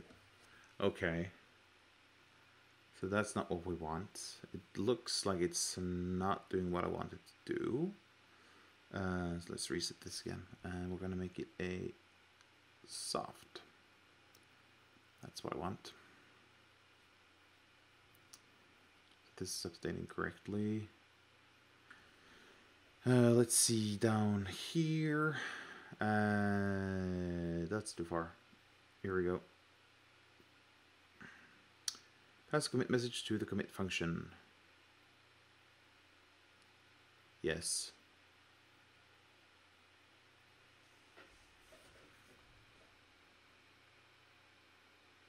Message.lines. Oh. Dot filter.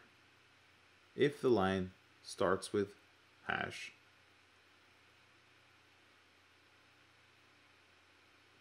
Don't include it. To me, that's what this line says, but apparently that's not what Rust sees. Then I make that a string, and then I do a check.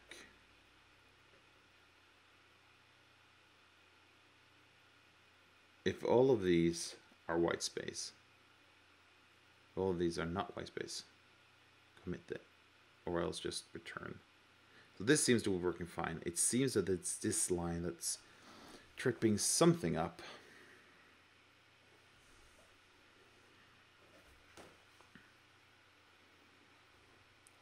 Are the lines wrong? Is it not reading the line endings correctly? Is that the problem?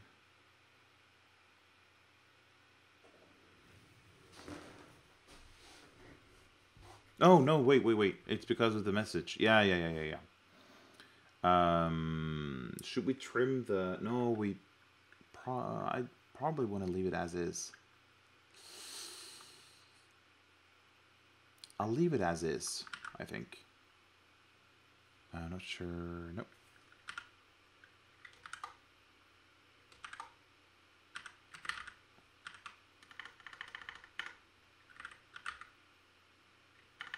I'm really sure, but it's for some reason making me type everything twice.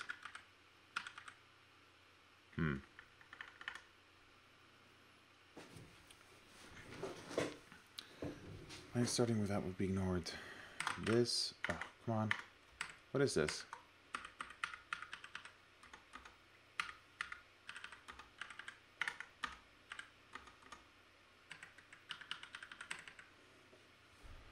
Okay.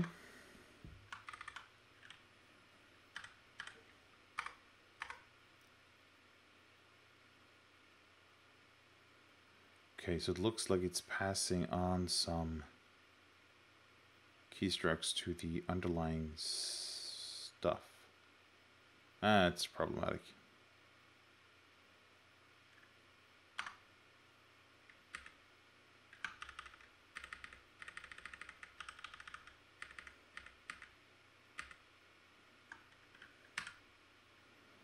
Okay, but it looks like the state changes are empty. Right. So let's see how this works. All right. This looks right, yeah. Okay, good. Good.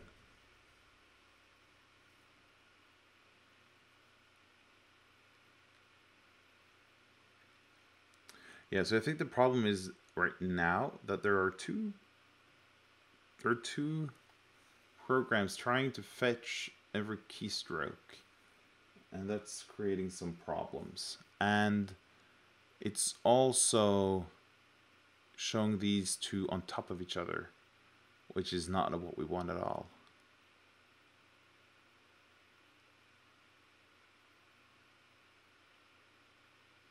And I am a bit uncertain on how to solve that.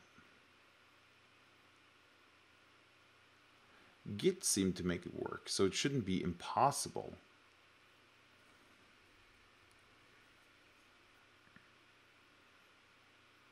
Well, at least Git doesn't mess with the editor while you're editing.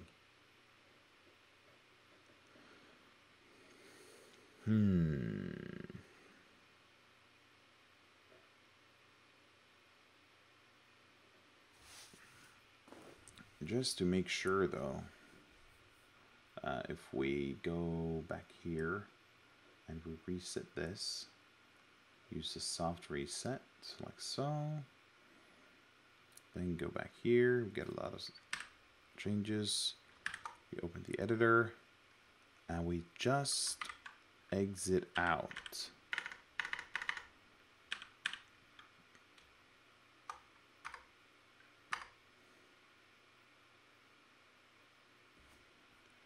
Okay, that seemed to do the right thing. Yes. Apart from the fact that it unstaged the changes, which is not what I wanted.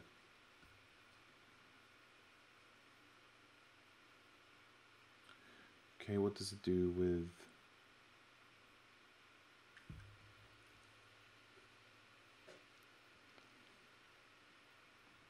Oh, so this is not what's blocking the... Or no, catching the escape key events. That's the exit pop-up. Okay. Instead of component exit pop-up is hide. Okay.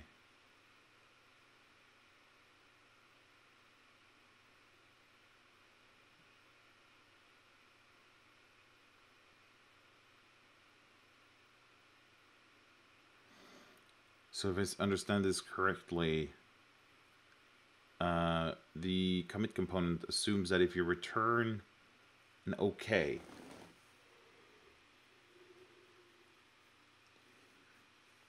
everything went well, and you shouldn't. Now why does it stage it again?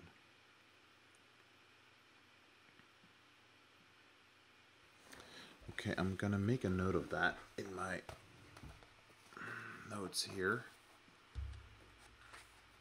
for later. The notes are physical, so you won't be able to see them on screen. I have a book. Let's see.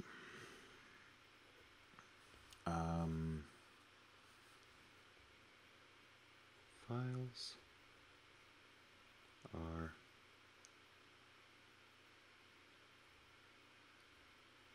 unstaged when aborting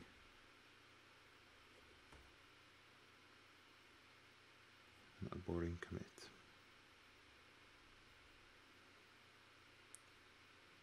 With editor.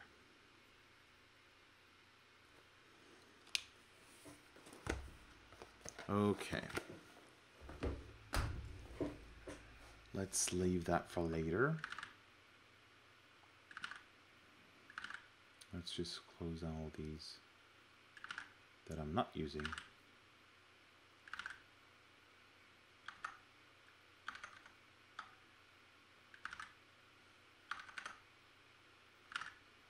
Let's see.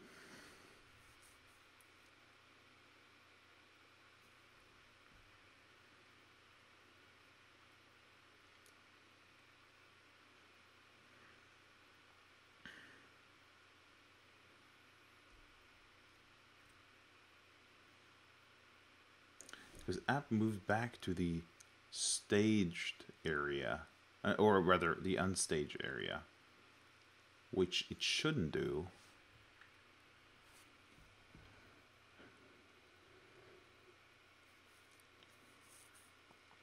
I should probably tackle... There's this render bug, and then there's the... I'm gonna note this too, actually.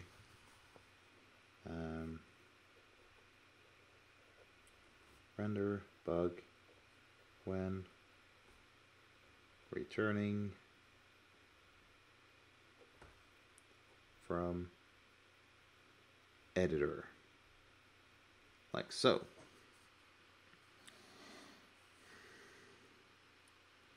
And also must double type, just to call it something, double type when in editor. There we go. Okay, so those are the three things I think I need to fix first. And after that, if I get those three things fixed, I think we're pretty much there. There'll probably be some cleanup of variable names and maybe some messages and text and everything, but I think we're mostly there. This might actually be needed. I might actually need to extract this somewhere else. They might want to keep that in a separate file. I know that there is this strings. So maybe this should contain all strings. It just contains the commands at the moment. No. It has some other text here. Yeah, so we probably should move that in here. Yeah. Should we just do this now?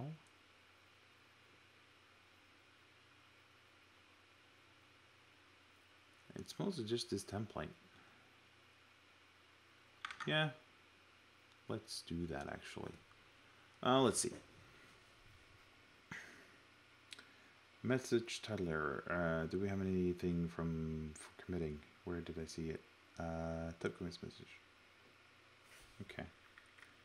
So if we can one of these, just call it editor message.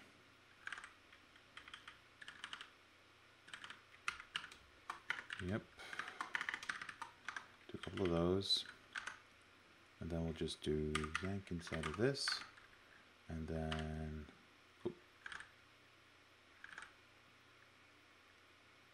Then we'll do inside of this. Paste. Whoops. Well, try that again. Yank inside of these. Then do... So these... Oh, this is not working at all.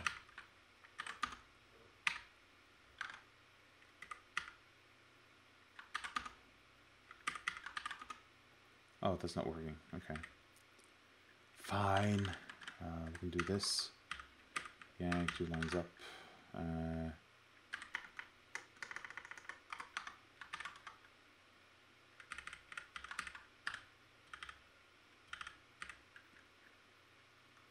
Commit editor message, yes. And then we'll just do 5 lines down, remove that.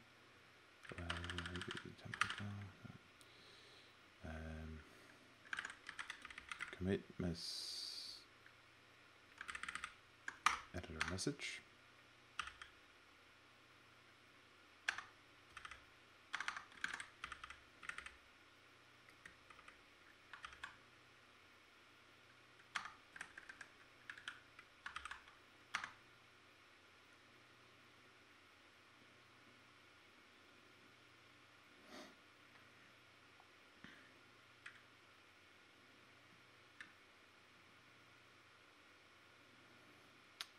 Let's see.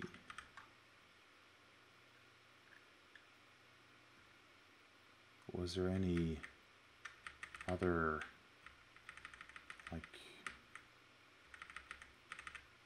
Nope. Okay. That was the only one. Right? Okay. Yeah. I think I'm just going to leave it at that. I'm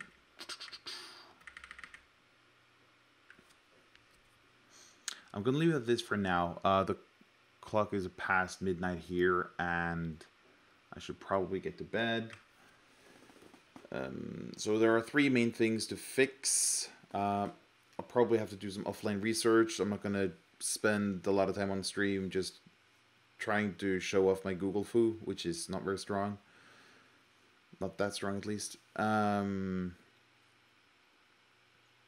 So the main problems are I need to tap every key twice to write when I'm inside of the editor. I think that's a problem with both gitui and the editor trying to catch the keystrokes. So I have to stop gitui from trying to capture all the keystrokes. The next thing is when I return to gitui, it renders gitui on top of the previous messages or the previous things in the terminal, the log in the terminal, and the gitui is rendered at the same time, which causes problems. So I need to fix that. That might actually be fixed just by rendering a black square first. Let's. I'm gonna write that down for later reference. Let's see.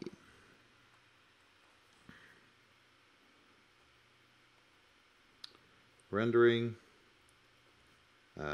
black square